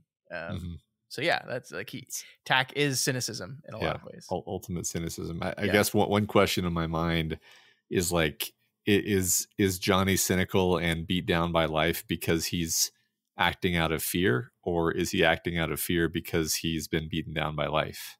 Yeah, we don't really know yet. Yeah, exactly. Yeah. David tells him that if he leaves, it's over. The Tack wins, which Johnny just kind of laughs off. And actually, Matt, some of my favorite stuff here in this section is how the text describes Johnny's laughing. Like, first, it's just like a short bark of a sound, and then we get this. The sound reminded him of cocktail parties where you laughed that same meaningless laugh at meaningless witticisms, while in the background a meaningless little jazz combo played meaningless renditions of meaningless old standards like Do You Know the Way to San Jose and Papa Loves Mambo. It was the way he had been laughing when he climbed out of the pool at the Bel Air, still holding his beer in one hand. But so what? He could laugh any fucking way he wanted to. He had once won the National Book Award, after all. Yeah, I mean, there's some of that cynicism and jadedness I was talking about, because like I'm not sure, like, this doesn't really sound like fear. This sounds like a kind of like, well, what does it matter? Nothing matters. Yeah, everything's meaningless, and I can take refuge in that meaningless. But like, the other thing, the climbing out of the pool at the cocktail party, like, I don't know if you remember from earlier in the book, it's been so many weeks ago, but like, that was his low point moment. Yeah. When he got pushed into the pool by a jilted ex, like, that was kind of his moment of realization, and he's just behaving like that way again here. He's just kind of regressed to that. And I think he says, as he walks out of this van, he's like, I'm done with sobriety. Me and sobriety are done. So he's like fully regressing in these moments, fully giving up. Yeah. I like this just analysis of the laugh. It reminds me of this thing my dad talks about, where it's like there's like you laugh because something's funny, but then a lot of laughing that happens in social settings is almost like a sort of primate bark sound. Yeah. It's like nothing like the sound you make when you're watching a comedy movie and you're busting up. It's like Mhm. and if if you listen to it from far enough away that you can hear the laughter but not the words, it just kind of sounds like a pack of chimps communicating in grunts and barks. Anyway, that's a tangent, but Yeah, no, I love that. There's so many different kinds of laughs. My wife says I have like, when I find something really funny, she knows. Like really, really funny. It's like I yeah, have a very distinct laugh when something's really, really funny. yeah, sure. I think I do too. I think, Mhm. yeah, So Steve tries one last time, asking Johnny what the hell happened. What happened to the Johnny that he saw before? The guy that went to Vietnam without a rifle. The guy that walked up to a cougar and took the shot. Where the hell is that guy? Johnny says he's gone, and then he's gone too. He walks out of the truck and on his way. yeah. Not only is he gone, but like the moment he was gone was when he fell into the pool, which is this like meaningful, meaningless like nothing event, but it's just for him it's this totemic moment when he realized his life was pointless or something. Yeah. But I love the cougar moment being added to this Yeah. as well, because this is a moment that Johnny would not have done on his own, right? Like the reason why he does this is he was kind of guilted and pushed by others, the people around him, and what that symbolizes to me is that person still exists in there somewhere. That person is still there in you. It's just you need the people around you to coax that person out. And what he's doing right here is rejecting those people that could possibly make him the best version of himself. He's running away from them. Yeah. I just want to point out like that there's this wonderful contrast between Steve and Johnny as characters, because Steve, he's just this pragmatic problem solver. He's very unemotional. He doesn't like it, he has a rich internal life, but it's mostly oriented around like, how do I figure out the situation, and not like how do I tell myself an extremely elaborate tapestry of bullshit. And Johnny's just the opposite of all those things. And so for me, like it seems like when Steve is like, man, you suck. Like it seems to kind of matter to Johnny in a way where Johnny has to reach for like undercutting Steve and be like, oh, what the fuck do you know? You're just a roadie. Yeah. And it's like, yeah, well, like you need to attack his credibility or his his sort of like status that way, because that this guy is actually like more competent than you actually. Yeah. And you can't stand that. I agree. Same thing he does with Terry, right? That idea of like, I'm your intellectual better, because you have to, you can't refute the claims the people are making. So you have to destroy the person, because that's the only way you can operate. Yeah. Exactly. If I do have a critique of this book though, in that I do not think this is a perfect story. I do think like in all this great David Johnny, jockeying, I feel like the other characters get lost a little bit. Again, I've commented on this before, right? But Cynthia is there. she's here in the room. Ralph is here in the room too. Steve is here. I think Steve has a little bit more to do, but like as far as like their journey through this story, it's very thin. Like there's a little bit of it. There's some good moments, but it's definitely not the focus of this book at all, as these other characters. I feel like they get a little lost. I have to say, I love the moment when Cynthia like literally attacks Johnny physically when he mouths off to David. But yes, I mean, you told me Cynthia is like an important character for another book, and I think thin is a good word. Where I'm just like, ever since we kind of connected up Steve and Cynthia with the rest of the group, I don't feel like we've moved the football forward for Steve or Cynthia. Yeah. Really yet. Like, except in little tiny strokes around the margins, right? Yeah. Which maybe that's fine. Like maybe that's enough. Yeah. I don't know. Because sometimes you have to stand back from the book in the end and say, yeah, like you set them up. they played their role and then they got their resolution. Maybe that's what, maybe it'll all turn out great. But yeah, I agree with your sentiment that like right now it's just like, oh yeah, what's his name? Steve. Yeah, Steve. Yeah. It's like, yeah. I mean, the reason that this stuck out to me this time is because I think before Johnny says leaves, he's like talking to the two of them, and he's basically like, "You two seem like you got something good going on here. If you stay here, you're going to ruin that." And my response was like, "Do they?" Uh-huh. we've been so far removed from Cynthia and Steve, like outside of the fact that the book kind of treats them as a single unit a lot in reactions to things. It's like, is something really blossoming here? Like really? We just don't spend a lot of time with him. I don't know. Yeah, I think you're right that this is the type of thing we have to assess once everything is said and done. But I mean, this is just not the first time in this book that I've kind of lost the extraneous characters as we've focused in on the Johnny and David of it all, which is clearly the driving force of the novel. Yeah, I think that's fair.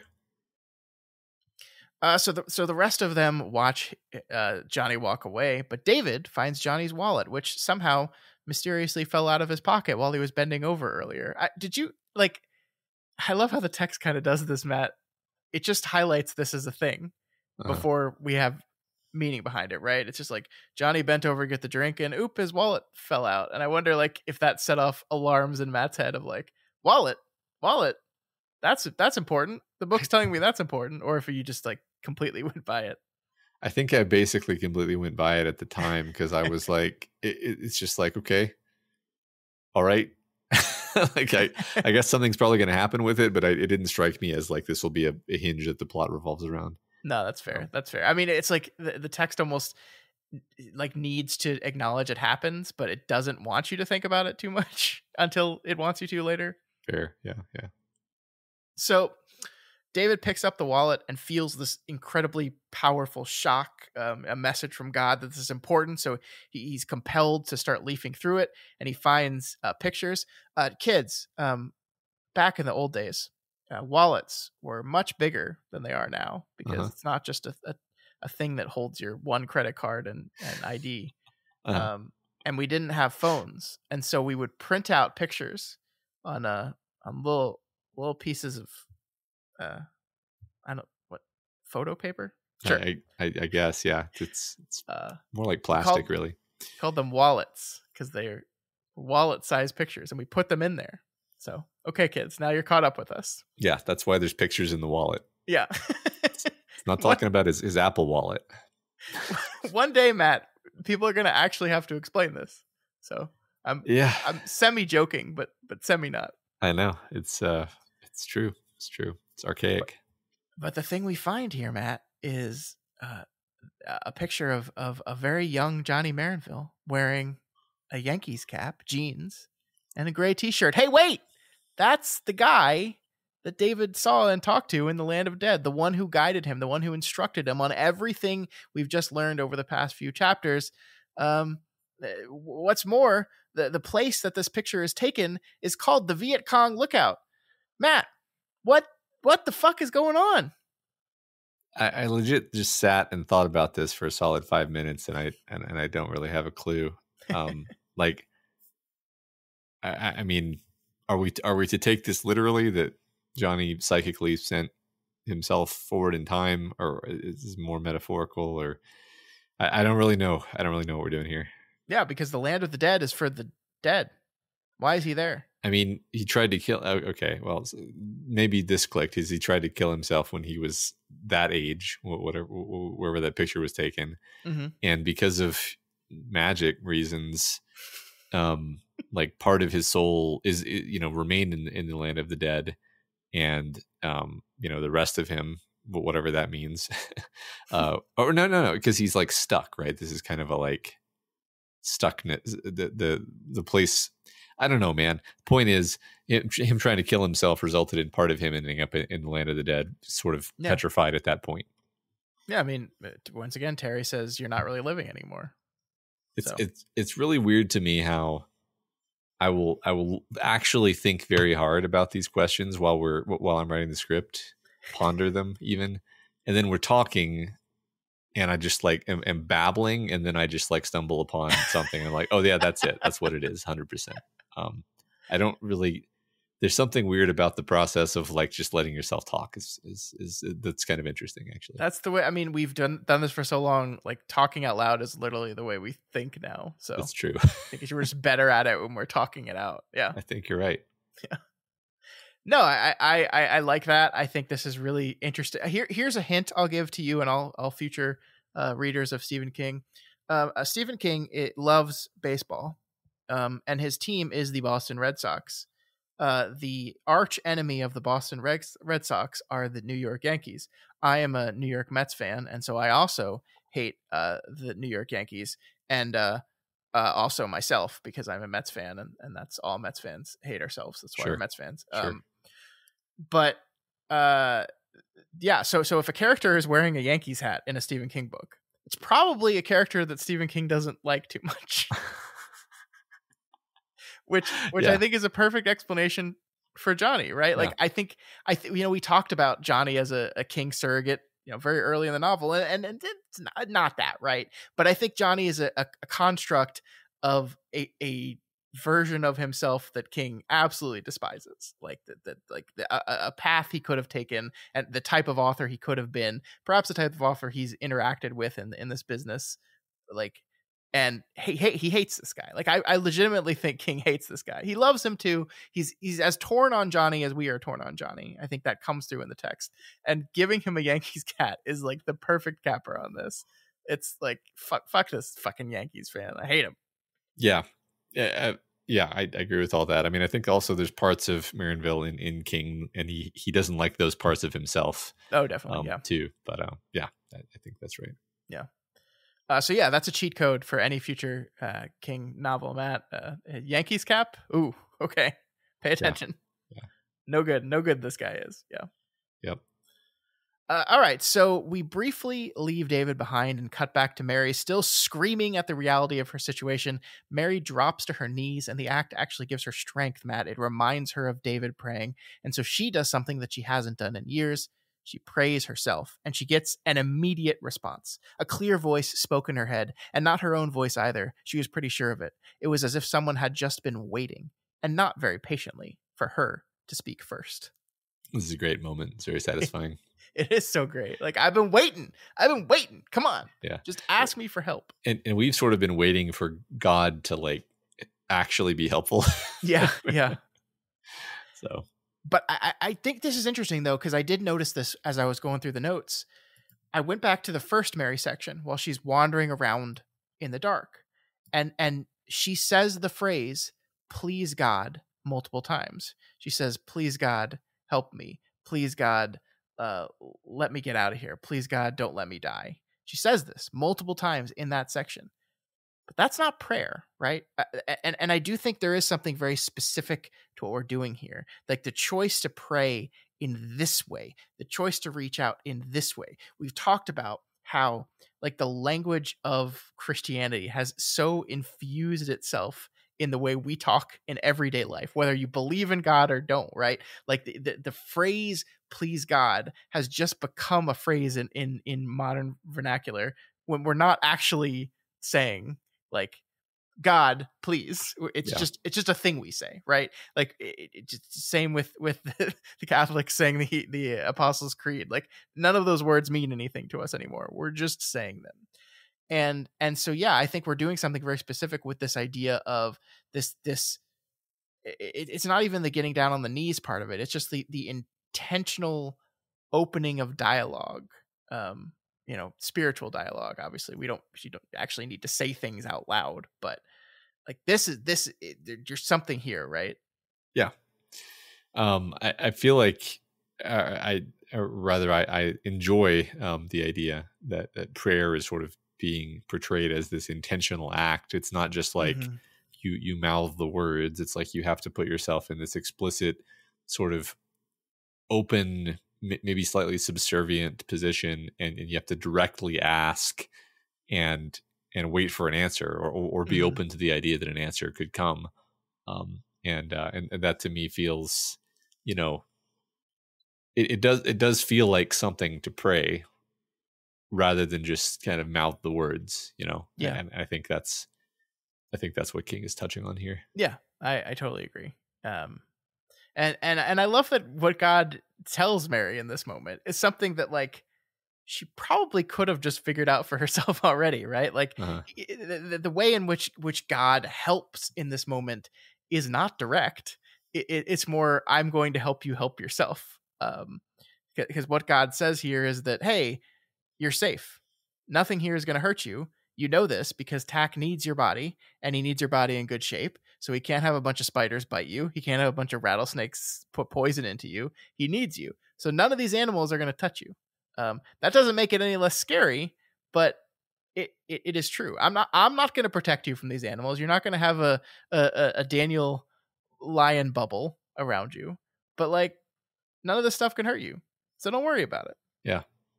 Yeah. It's literally just information. It's well, so that's the funny thing is, at least that's how it seems, because, and I say that because it reminds me of God, impatiently, disinterestedly being like the soap. And then David lathers himself up and squeezes out through the bars. And then it's only afterward that everyone's like, how the fuck did that kid get his head out of the bars? That doesn't make any sense. And then you're like, yeah. And it's like, there's, for all we know, it's like, it seems like God is just saying like, yeah, they're not going to hurt you. And Mary's like, oh, okay.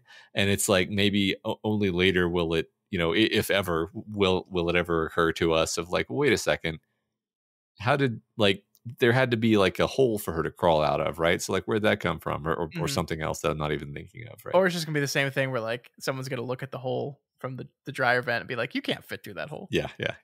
Right. Something like, or she falls out of the hole. I forget what the distances are, but I felt like she falls out of the hole onto the corpses, and it's like, well, if the corpses hadn't been, like, the corpses are gross, obviously, but they cushioned her fall. I think, unless I'm misunderstanding like the physics of the situation. Look, man, here's all I know. God helps in two very specific ways. He makes smelly fish last longer, and he makes you fit through holes you can't normally fit through. That's all he can do. Those are his two powers. Things, yeah. That's it. Those are the powers. That would be a fun, like, D&D character. See how far you can get with that. Oh my gosh. I love that. So I don't think you would get very far. The DM just keeps throwing puzzles at you that involve feeding people or getting out of tight spaces. How many times during that thing would you roll a d20 and say, I search for a hole? Yeah. He finds a hole. Damn it.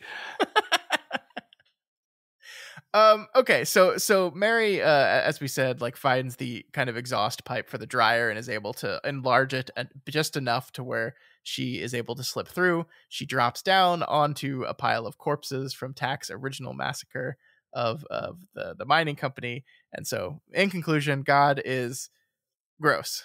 God is gross. God is gross. God has a sense of humor. Yeah. Mary attempts to jump into Trajan's car, but finds the keys missing. I do kind of love like Mary's initial shock and terror at seeing the cruiser. It brings us back to one of the things I think we were doing early in the book, which is making a specific commentary on the interaction between, civilians and police. And now Mary has this very specific and acute fear of just seeing a cop car that's probably not going to go away if she manages to live through her time in Desperation. Yeah, I agree. But I also wanted to call this out. So, I don't know, this just really jumped off the page to me.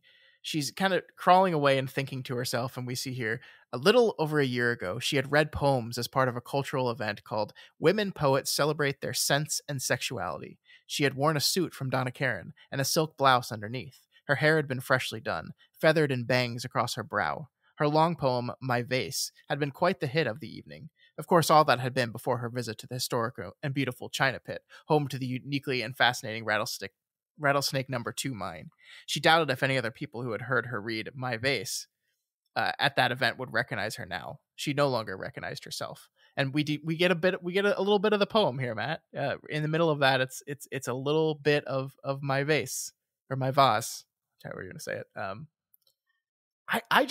This really jumped out at me because like this is not the first time in this book we've had a woman character comment on how this event has utterly transformed them as a person. How Uh-huh. they were this one person, this one thing, and now I've been utterly transformed, and I would not even recognize myself. Like Ellen had a very similar thing as she was being driven to the China pit to become Tack, right? Like and so when you start having things repeat multiple times in books, you're like, okay, what are we doing here with this? Because we're calling this out very specifically. What are we doing with it?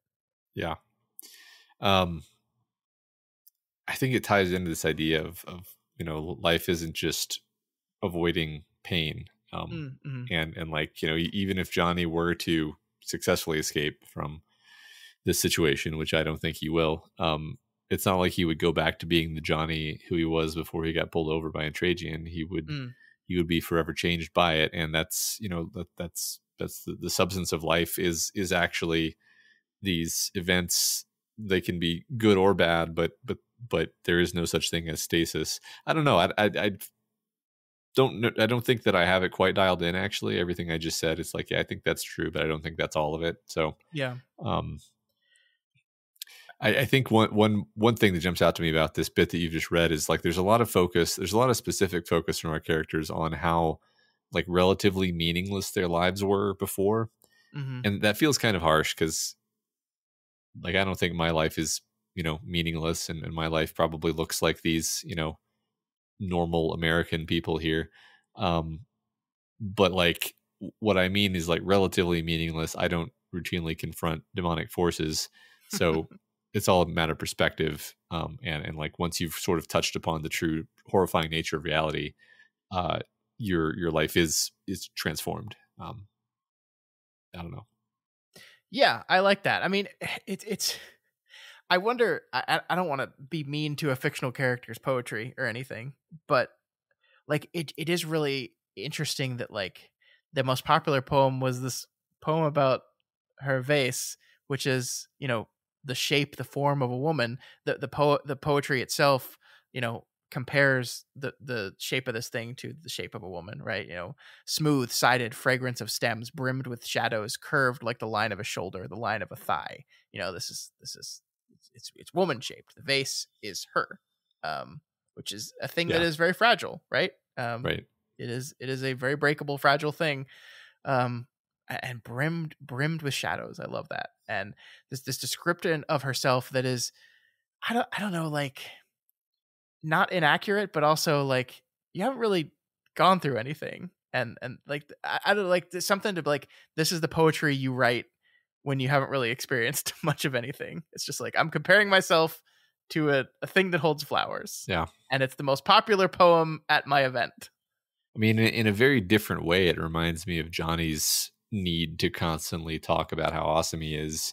This is just sort of a different way of doing that, where it's like I was beautiful and I was appreciated for my wit and charm, Yeah.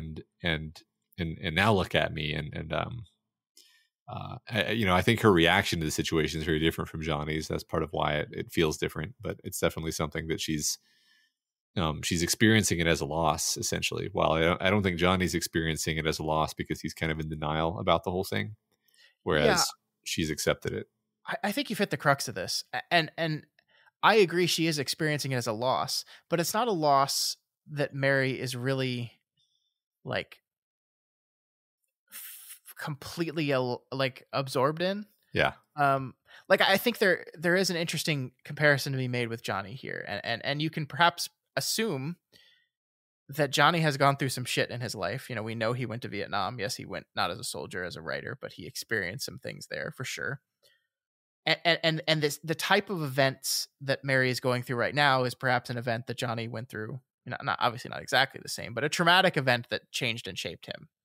And the event itself matters, but also your reaction to the event matters. And Mary here in this moment, right before she's about to like make this incredibly heroic, Herculean climb up the side of a mining pit with a monster chasing after her, is like pointing out, I wouldn't recognize myself. But she's not doing that as like, that's horrible. I hate this. I hate that I'm changed now.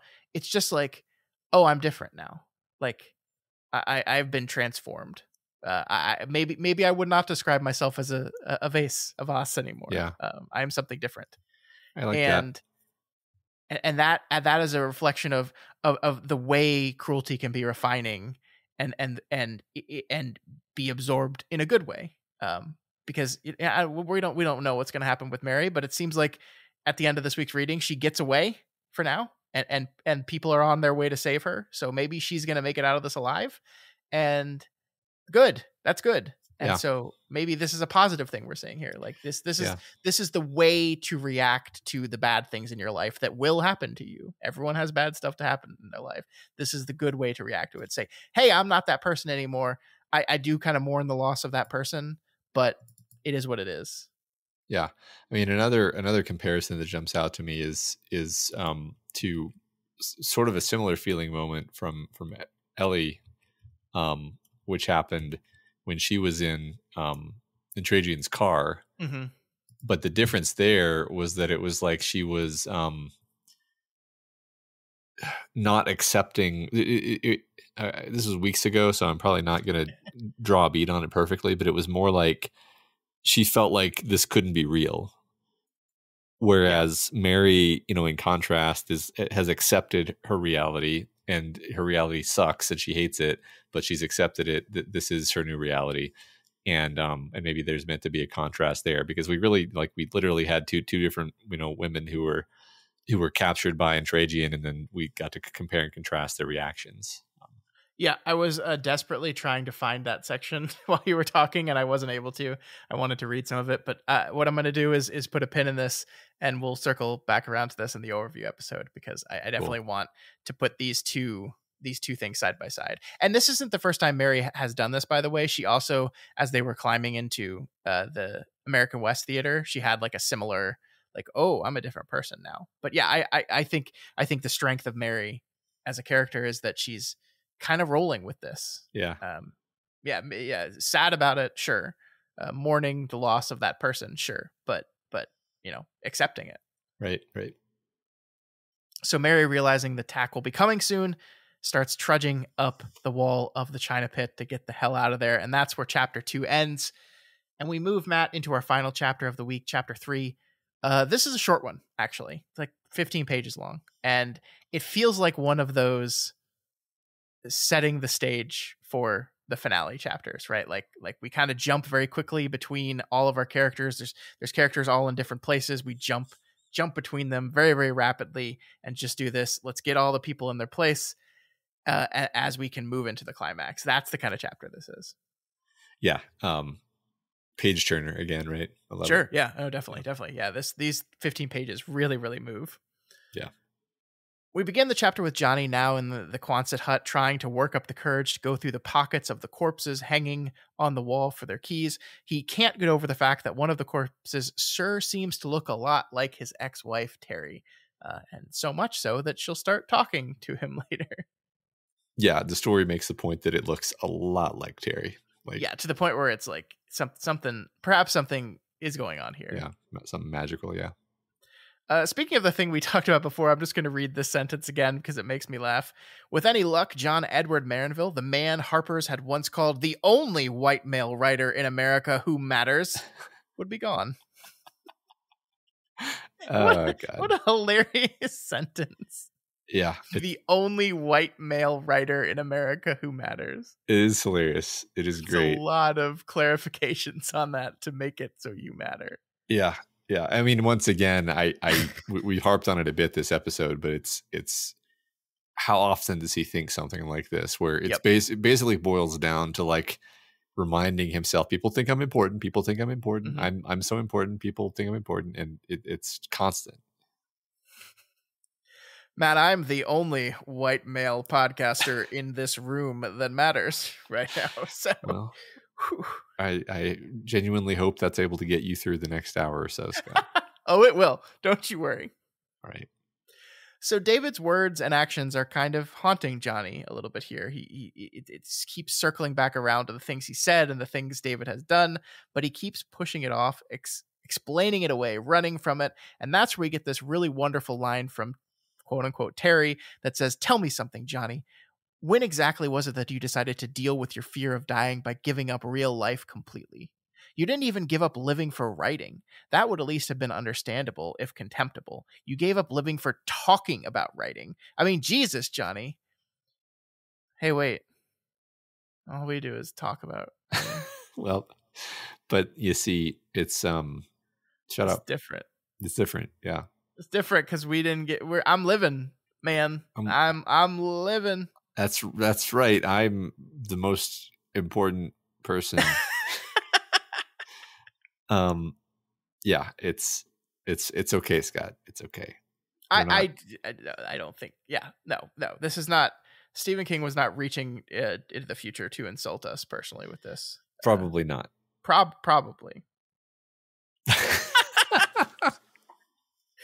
I do want to point out here that something we already talked about, that Johnny's Land of the Dead counterpart had scars on his wrists. So yes, that person, before we knew them as Johnny, knew them as a person who attempted, and at that point we had reason to perhaps succeeded in taking their life.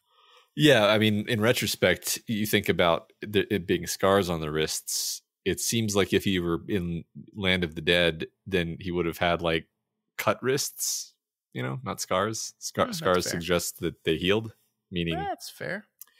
It was a clue maybe that was there if you were there to pick it up. It was minor, but it's an interesting thought. Yeah, I did want to circle back around. We should have talked about this when we talked about the reveal, but like I know last week you had said, I feel like I should know who this person is.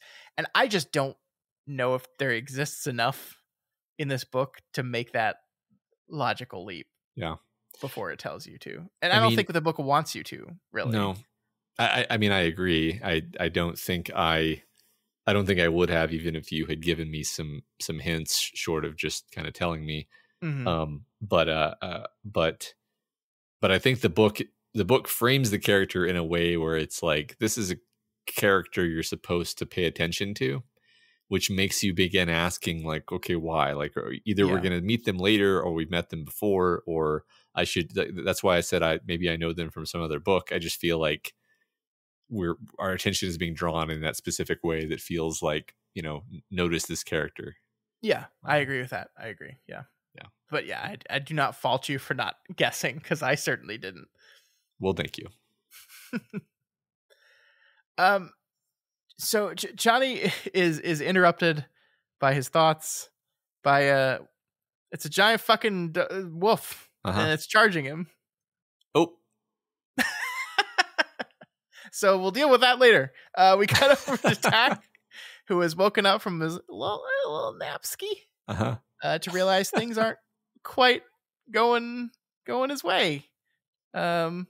He's in this moment, like trying to manage like sending the wolf after Johnny while still spying on David, and then he realizes that his spare battery has flown the coop. And Matt, I don't know about you, like one of the things I love so much about the ending of King books is watching as everything collapses around the bad guys, due primarily to their own stupid incompetence. It's delightful to read. Fuck you, Tack. Haha, you suck. Yeah, it never gets old. Fucking loser. Yeah. Just imagine right before the final confrontation, you're just like, I'm just going to take a little nap. Oh, no. Oh, they're all in different places. And, oh, God. Yeah, that's great. It's wonderful. Tack chases after Mary, even as the body of Ellen Carver begins to deteriorate. So, like, we're about to do a discussion question, Matt, about like this thing specifically, but we've kind of shied away from directly talking about how frequently gross this entire book is. Like Ellen Carver had a yeast infection, and that yeast infection has turned with tackification into just bleeding out of everywhere. Yeah. And we get lots of very descriptive writing in this story about how she's like squishing around constantly. Yeah. In really creative ways, right? Yes.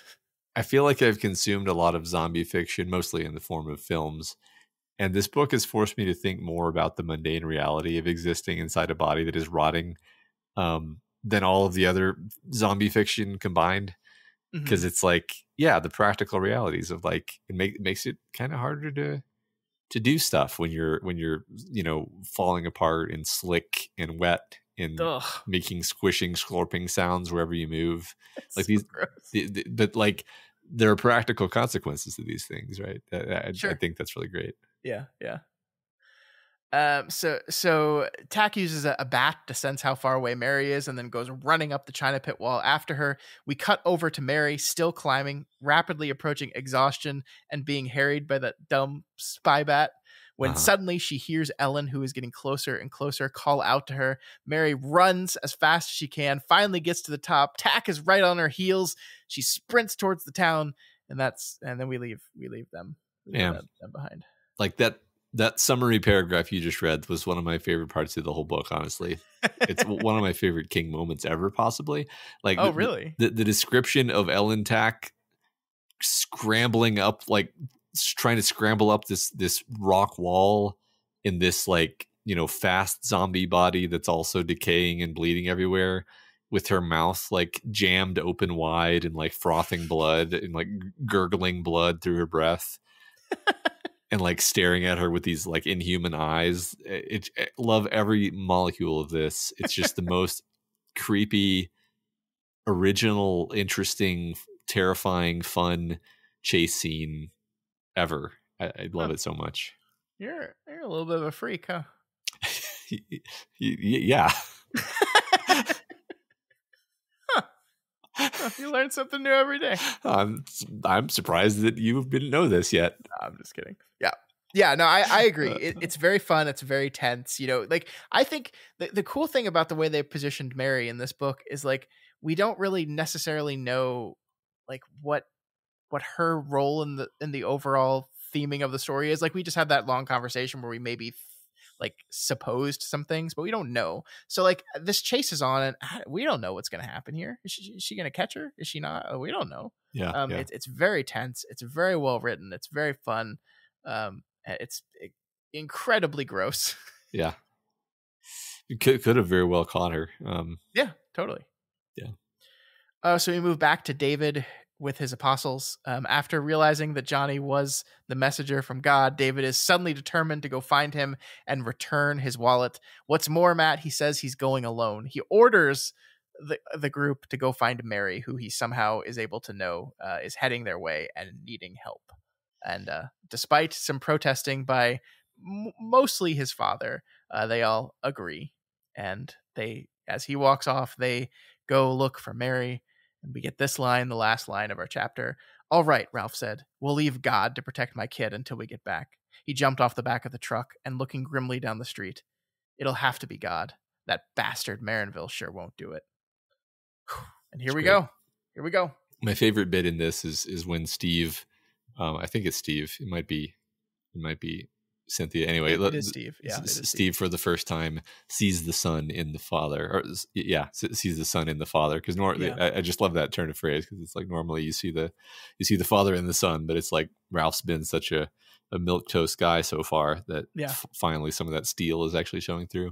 Yeah, I agree. It's great. And it would be. I'm trying not to be too mean. It would be so much more effective for me if Ralph was an entity in this book at all, which he just is barely. Like if I don't care about Ralph as a character, really, in the story. Yeah, I mean, I think I guess to maybe argue from like where King's head is at here, it's like, well, yeah, he's boring. He's not doing anything. Like that's the point, actually. Like, sure. Like, do you want regular notes that are like Ralph continued to sit there? No, definitely not. Because like, and so the point is like, while I get what you're saying about like it just kind of feeling weird that certain characters are driving the whole thing and other ones are just kind of sitting there. It's like, well, that's what's going on with them. So makes sense, I guess. Yeah. I guess I agree. I guess what I would think is maybe we could have a little bit more internality with him. Like I feel like we did a thing very early in the book about the two kids or the two adults reacting to their son's quote unquote God thing, and reacting with differently, but also with like confusion and mild concern. And I feel like we just kind of abandoned that, and we see like the most we see it from Ralph as like external, when he's like, no, David, don't, no, David, no. And I guess like perhaps a better version of this character in my mind would be one where we get to really see how Ralph transforms from that guy to the one that we see here at the end of this, where, you know, we see the son and the father, where we see the strength in him, that he allows his son to go, that he like, you know, is, you know, if we're doing the Jesus metaphor again, you know, this is Joseph and Mary, you know, allowing their son to go, or not allowing, but like knowing their son has to go do this thing, and having the strength to trust in it, I guess. Yeah. And I guess I would have liked to have seen that internal transformation a little bit more. Sure. I feel you there. I agree. But look, these critiques I think are pretty mild. I am enjoying the book a lot overall. Yeah. Yeah.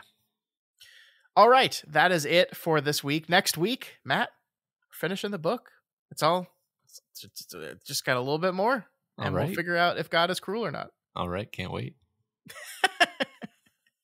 Before we go for the week, though, we do have last week's discussion question.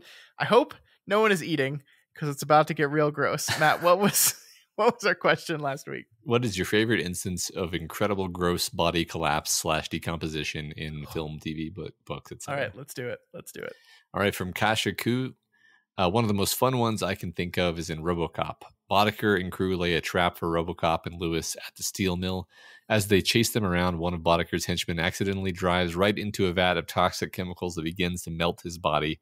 Over the next minute, you see the henchman stagger around begging for help as his skin begins to droop off his body before wandering in front of Boddicker's speeding car and getting liquefied all over the windshield. It's a great little bit of body horror and an awesome action film for the 80s. Man, we don't do shit like this anymore. The 80s were a great time. They were. Why don't we do shit like this anymore? I don't know. Because people don't like it anymore. People don't like sex. People don't like melting people. This is such a lame generation. Everything is worse now. Next we have JDub775. I just thought I should leave that completely uncommented on. Yeah. JDub7785 says, when the goon in RoboCop runs his truck into the toxic waste and his ladder splattered during the car chase. Perfect. There it is again. It's still right. Yep, it's all right. I love RoboCop. Me too. Felladal says, Jeff Goldblum's gross, gooey disintegration as a housefly human hybrid in David Cronenberg's 1986 body horror film The Fly. I have no idea how this happened, but for some reason I was able to watch this movie when I was about 6 or 8 years old. Note from me, Matt. Yeah, me too, somehow. My parents must have been taking the day off. The movie embedding itself in my subconscious might actually go a long way to explaining why I've been a lifelong Stephen King horror fan. Anyway, in this film, Goldblum plays a scientist who invents a teleportation device that can transport objects between two pods by deconstructing the object on a molecular level and reconstructing it in the other pod. One day, he tests the teleportation on himself, unaware that there's a fly in the pod with him, causing the device to disintegrate them both and then reintegrate them as one being. The merging of the fly DNA into Goldblum's body gradually drives him insane and causes him to mutate into a shambling, oozing monstrosity capable of climbing on walls and vomiting up corrosive digestive enzymes that melt human flesh into a bloody slurry. CGI is great and all, but there's really nothing like the practical gore effects of the 80s. This is the answer. This is the answer I was thinking of when we asked this question. It's my answer. It's the best. Yeah. I called you a little freak earlier. Man, I'm a little freak too. Yeah, I know. I saw this movie very young too. I don't know if I was 6, 7, or 8, but I was very young, and like I realized I was weird when like Brundlefly pulling his fingernails off and like pulling his teeth out. I'm like, I like this. Yeah, that's fun. This is gross, but I like it. I want to watch more of this. It's great. It's so gross, but it's so good. I need to rewatch The Fly. To me, like the most viscerally upsetting part was when he's fighting the guy at the end, and he like vomits onto the guy's hand, and the Oh, hand just like dissolves into a bloody nub. so And, good. and like the guy is like watching it happen to his own hand, and that made it even more like upsetting. It's really good. So good. Pear Jane says there's only one answer for this for me: Jack's decomposition in An American Werewolf in London. When David and Jack are attacked on the moors, poor Jack is mauled to death and then doomed to roam the earth until the werewolf's line ends. He uses that time by visiting David and telling him to kill himself. I shared American Werewolf with my kids, one of whom was a horror buff, and neither of them could make it past Jack's first appearance. Horrible, bloody claw marks rake down his face, and this one tiny flap of skin dangles from his jawline and wobbles when he talks. Yep, they both noped out. Jack's first plea with David doesn't work, so he returns later with green skin that blackens around the edges. By his last visit, when he's accompanied by David's other mauling victims in equally gross stages of decomposition, he's pretty much just scraps of flesh clinging bravely to his skull. Kids today might scoff at the special effects work. His final appearance is stop motion or animatronic, but it was so advanced in 1981 that it won Rick Baker the first ever Academy Award for Best Makeup and Hairstyling. And the biggest kudos to Griffin Dunn, who somehow manages to play a decomposing zombie with all the charm and good humor of a college student. A college student would want in a BFF. That's great. Yeah. I love that answer. I mean, American Werewolf in London is great also for like one of the most gnarly, wonderful werewolf transformations ever. Yeah. Again, this goes into me being a little freak that I love that so much. Yeah. No, it's funny because I kind of thought the werewolf transformation was what Pear Jane was going to mention at 1st, Mhm. and then I realized. I mean, I do love this answer because like there's they didn't have to have the decay progress between scenes. It just Yeah. adds a little bit of delightful flavor to show that this dead corpse is actually rotting and decomposing as the movie progresses. Mhm. Yeah, no, you're right. It's really good. Karina 2020 says, I immediately thought of the movie Raiders of the Lost Ark and the Nazis melting and exploding for looking at the Ark when opened. It looks a bit cheeseball today, but back then I remember thinking it was so disgusting. Such a great It was. Film. I think there's this sounds stupid, but I think that like the badness of old special effects was actually good and worked better than them looking like perfectly photorealistic. Because it's just, I don't know, there's something about it that sticks with you more because like the offness actually is more memorable in some way. I agree. We're about to read an answer about the thing here, and like the special effects in the thing are not perfect, right? They don't look quote unquote real, but they're effective because they're unreal, because it looks so unreal. Yeah, it makes it more scary. I agree. And weird and oddly enjoyable. Yeah. Yeah, that's so next to Terra. I don't know if I'm saying that right. Says, you got to be fucking kidding, from the thing. If you think anything but the spider head from the thing. Although any iteration of the thing would do for me. They really went all out, making every practical effect as gory, slimy, and uncanny as possible. Yeah. And, uncanny, that's the word. Uncanny. Uncanny. It is uncanny and therefore more uncomfortable and gross and wonderful. And the weird thing is, like, for somehow I really don't feel like I can think of any CGI monster that really got like slimy texture correct. Like even a latex mask with slime goo, some kind of cornstarch based stuff poured over it, just looks better than the best CGI. And we got some pretty damn good CGI these days, but it just doesn't. There's just something about that real gooey sliminess that captures you. And yeah, let me just say here, like, CG is wonderful and powerful and creates incredible things, and most really great movies these days have CG in them. Not one of the answers we got for this question is a CGI creation. Not a single one, and that does say something. I agree. Coach Wargo says, the novel The Troop by Nick Cutter has some of the most disgusting body horror I've ever read. A Boy Scout troop is camping on an island when a gaunt, ravenously hungry stranger appears at the door of their cabin. Minor spoilers ahead.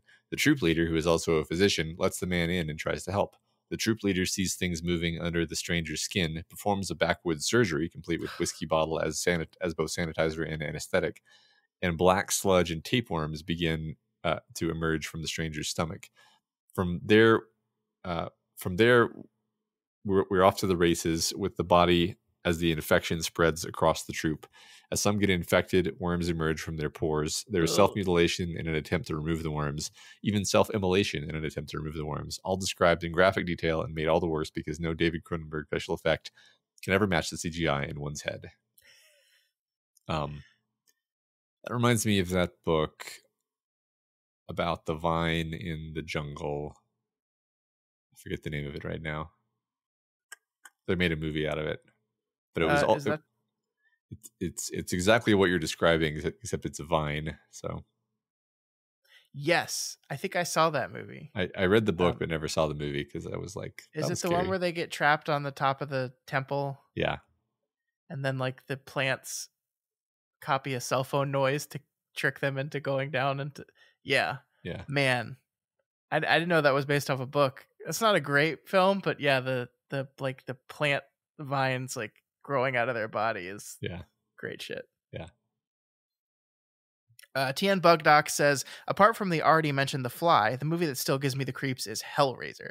The villain Frank summons demons that drag him to a realm of internal torture, but is resurrected by spilled blood. While technically alive, he remains horribly disfigured, only tattered rags of meat and bones. The middle of the film is a decomposition in reverse sequence as dear old Uncle Frank consumes the life force of a stream of sacrifice is lured to him by an ex-lover. This gradually restores his body, but never enough to make him whole, mind you. To get skin, a more direct method is employed with the final victim. Definitely a bit more gory than an alien terror-assing around Manhattan in an Edgar suit.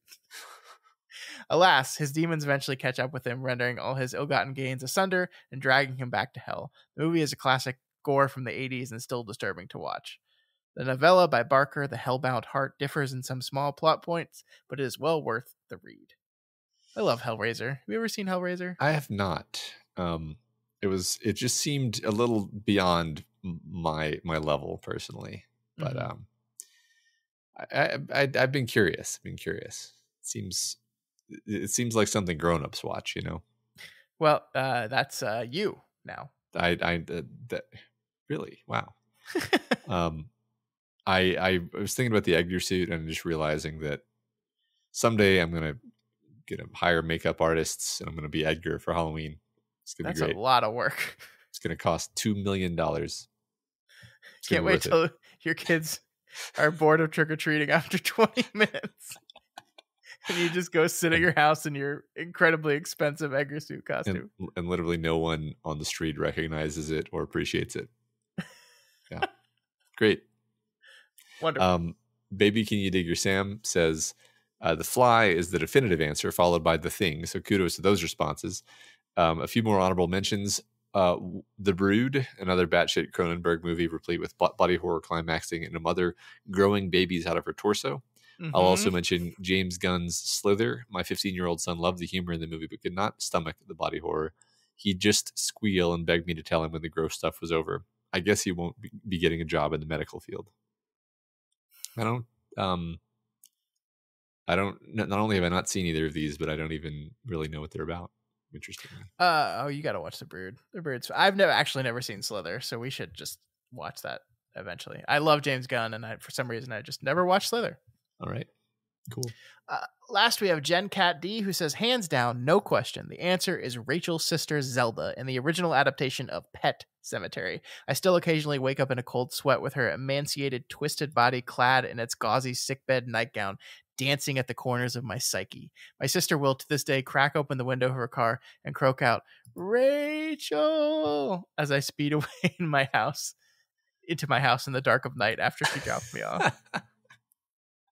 Oh man, yeah. I think didn't you mention that also bothering you? Yeah, it scared the shit out of me. Yeah. Absolutely, 100%, terrifying. Yep. Good stuff. Don't like it. I think that's it though. Yeah, that's all of them. Great answers, everyone. That was a lot of fun. I really enjoyed that. Yep. And so that brings us to next week's discussion question, which is, who's your favorite sucky character that we desperately want to see have a turnaround? Yeah, in honor of Johnny Marinville. Yeah. Now, at this point, we don't actually know whether Johnny does have his turnaround. So no. You can pick a character who does have a dramatic moment, like the Han Solo I mentioned earlier, or just somebody you really wanted to have a turnaround but didn't. I think I part of me wants to hear more of those answers. Not that I want to bias you in any way, because you can answer however you want. But I do like that character archetype of just like the guy who you want to see turn it around and they just can't manage it. I can think of a few examples. They're some of my favorite characters, really. So yeah, I agree. I think either way would be a lot of fun, and we'll know by reading those answers next week whether that happens for our boy Johnny. So cool. It's gonna be fun. All right. It's gonna be fun. But that is it for us this week. As we said, next week we are finishing Stephen King's Desperation. And this is a reminder for all of you out there. The moment we finish Desperation, you need to pick up The Regulators and start reading, because we have a 2-week break, one of which we will be doing our overview episode for Desperation. The other, we'll be watching the TV movie Desperation. And then we are doing our single solitary episode on Stephen King's, Richard Bachman's The Regulators. So as soon as you finish reading Desperation, begin reading The Regulators. That, Matt, was really actually just my way of reminding you that you're going to have to do that. I gotcha. So do it. Just do it. Okay. All right. Remember, you can reach out to us at kingslingerspod@gmail.com or over on Twitter at kingslingerspod. And of course, the subreddit at reddit.com/r/doofmedia is the best place to answer the discussion question. Subscribe. That's right. Just trying to simplify the outro a little bit here. I like that. And if you enjoy Kingslingers and you want to support us, then please head on over to patreon.com/doofmedia and do the thing. Do the thing. You'll be able to hear our Castle Talks episode. Which, not to toot my own horn too much. I guess our horn, our collective horns. Yeah. I think that was a really good episode. I thought we did a good job, and I want y'all to listen to it. So please do. Yeah, me too. Of course, if you cannot afford to become a member of our Patreon community right now, that is absolutely okay. You can always help us out by just sharing the podcast with all your Stephen King loving friends, or just randomly over social media. Also, you can help us by leaving a rating and a review. This week's review comes from Kate Z, who, Matt, gave us 1 star. And I'm going to read this review, and you tell me if you think this is a 1-star review. Here we go. Excellent. Not a good start. I was in the depths of the Song of Susanna when I began casually listening to this podcast while driving or taking care of housework. It's been lovely to refresh my memory of the early story while nearing the end of my journey. I love the format of Kingslingers, the high-level nerddom and playful banter. As a high school English teacher, I must say these 2 gentlemen would give many of my colleagues a run for their money. Bravo. Thank you. Well, thank you, Katie. And just a gentle suggestion that you can change the number of stars that you left. We do appreciate your kind words, though. It doesn't really hurt us, to be honest, to have one star review. But no, we have to, this is our second 1-star review. This is our second 1-star review. So thank you for your review, Katie. I was like, I read this and I was like, this is so nice. And then I looked at the stars and I was like, did something happen? Was this an old review that she changed to 1 star because we said something she didn't like? Oh no! What happened? That's okay. Maybe she meant we're like first. That's what it is. Yeah. When there's only 1 star, it's me. Yeah, the number 1 stars. No, thank you so much, Katie. We're just messing with you. Change it if you want. You don't have to. It's just the only other 1-star review is from a person calling us pedophiles. So. Yeah. Anyway, and thank you to everyone else who has taken the time to send those reviews in. They really do help. We really do appreciate them. It's great to read, and we're glad that you folks largely enjoy the show. Yeah. But that's it. We'll be back next week as we wrap up Stephen King's Desperation. Oh, I can't wait, Matt. It's going to be a fun end for sure. One way or the other. I'm so excited. Yeah. We'll see you then. Long days and pleasant nights. And may you have twice the number.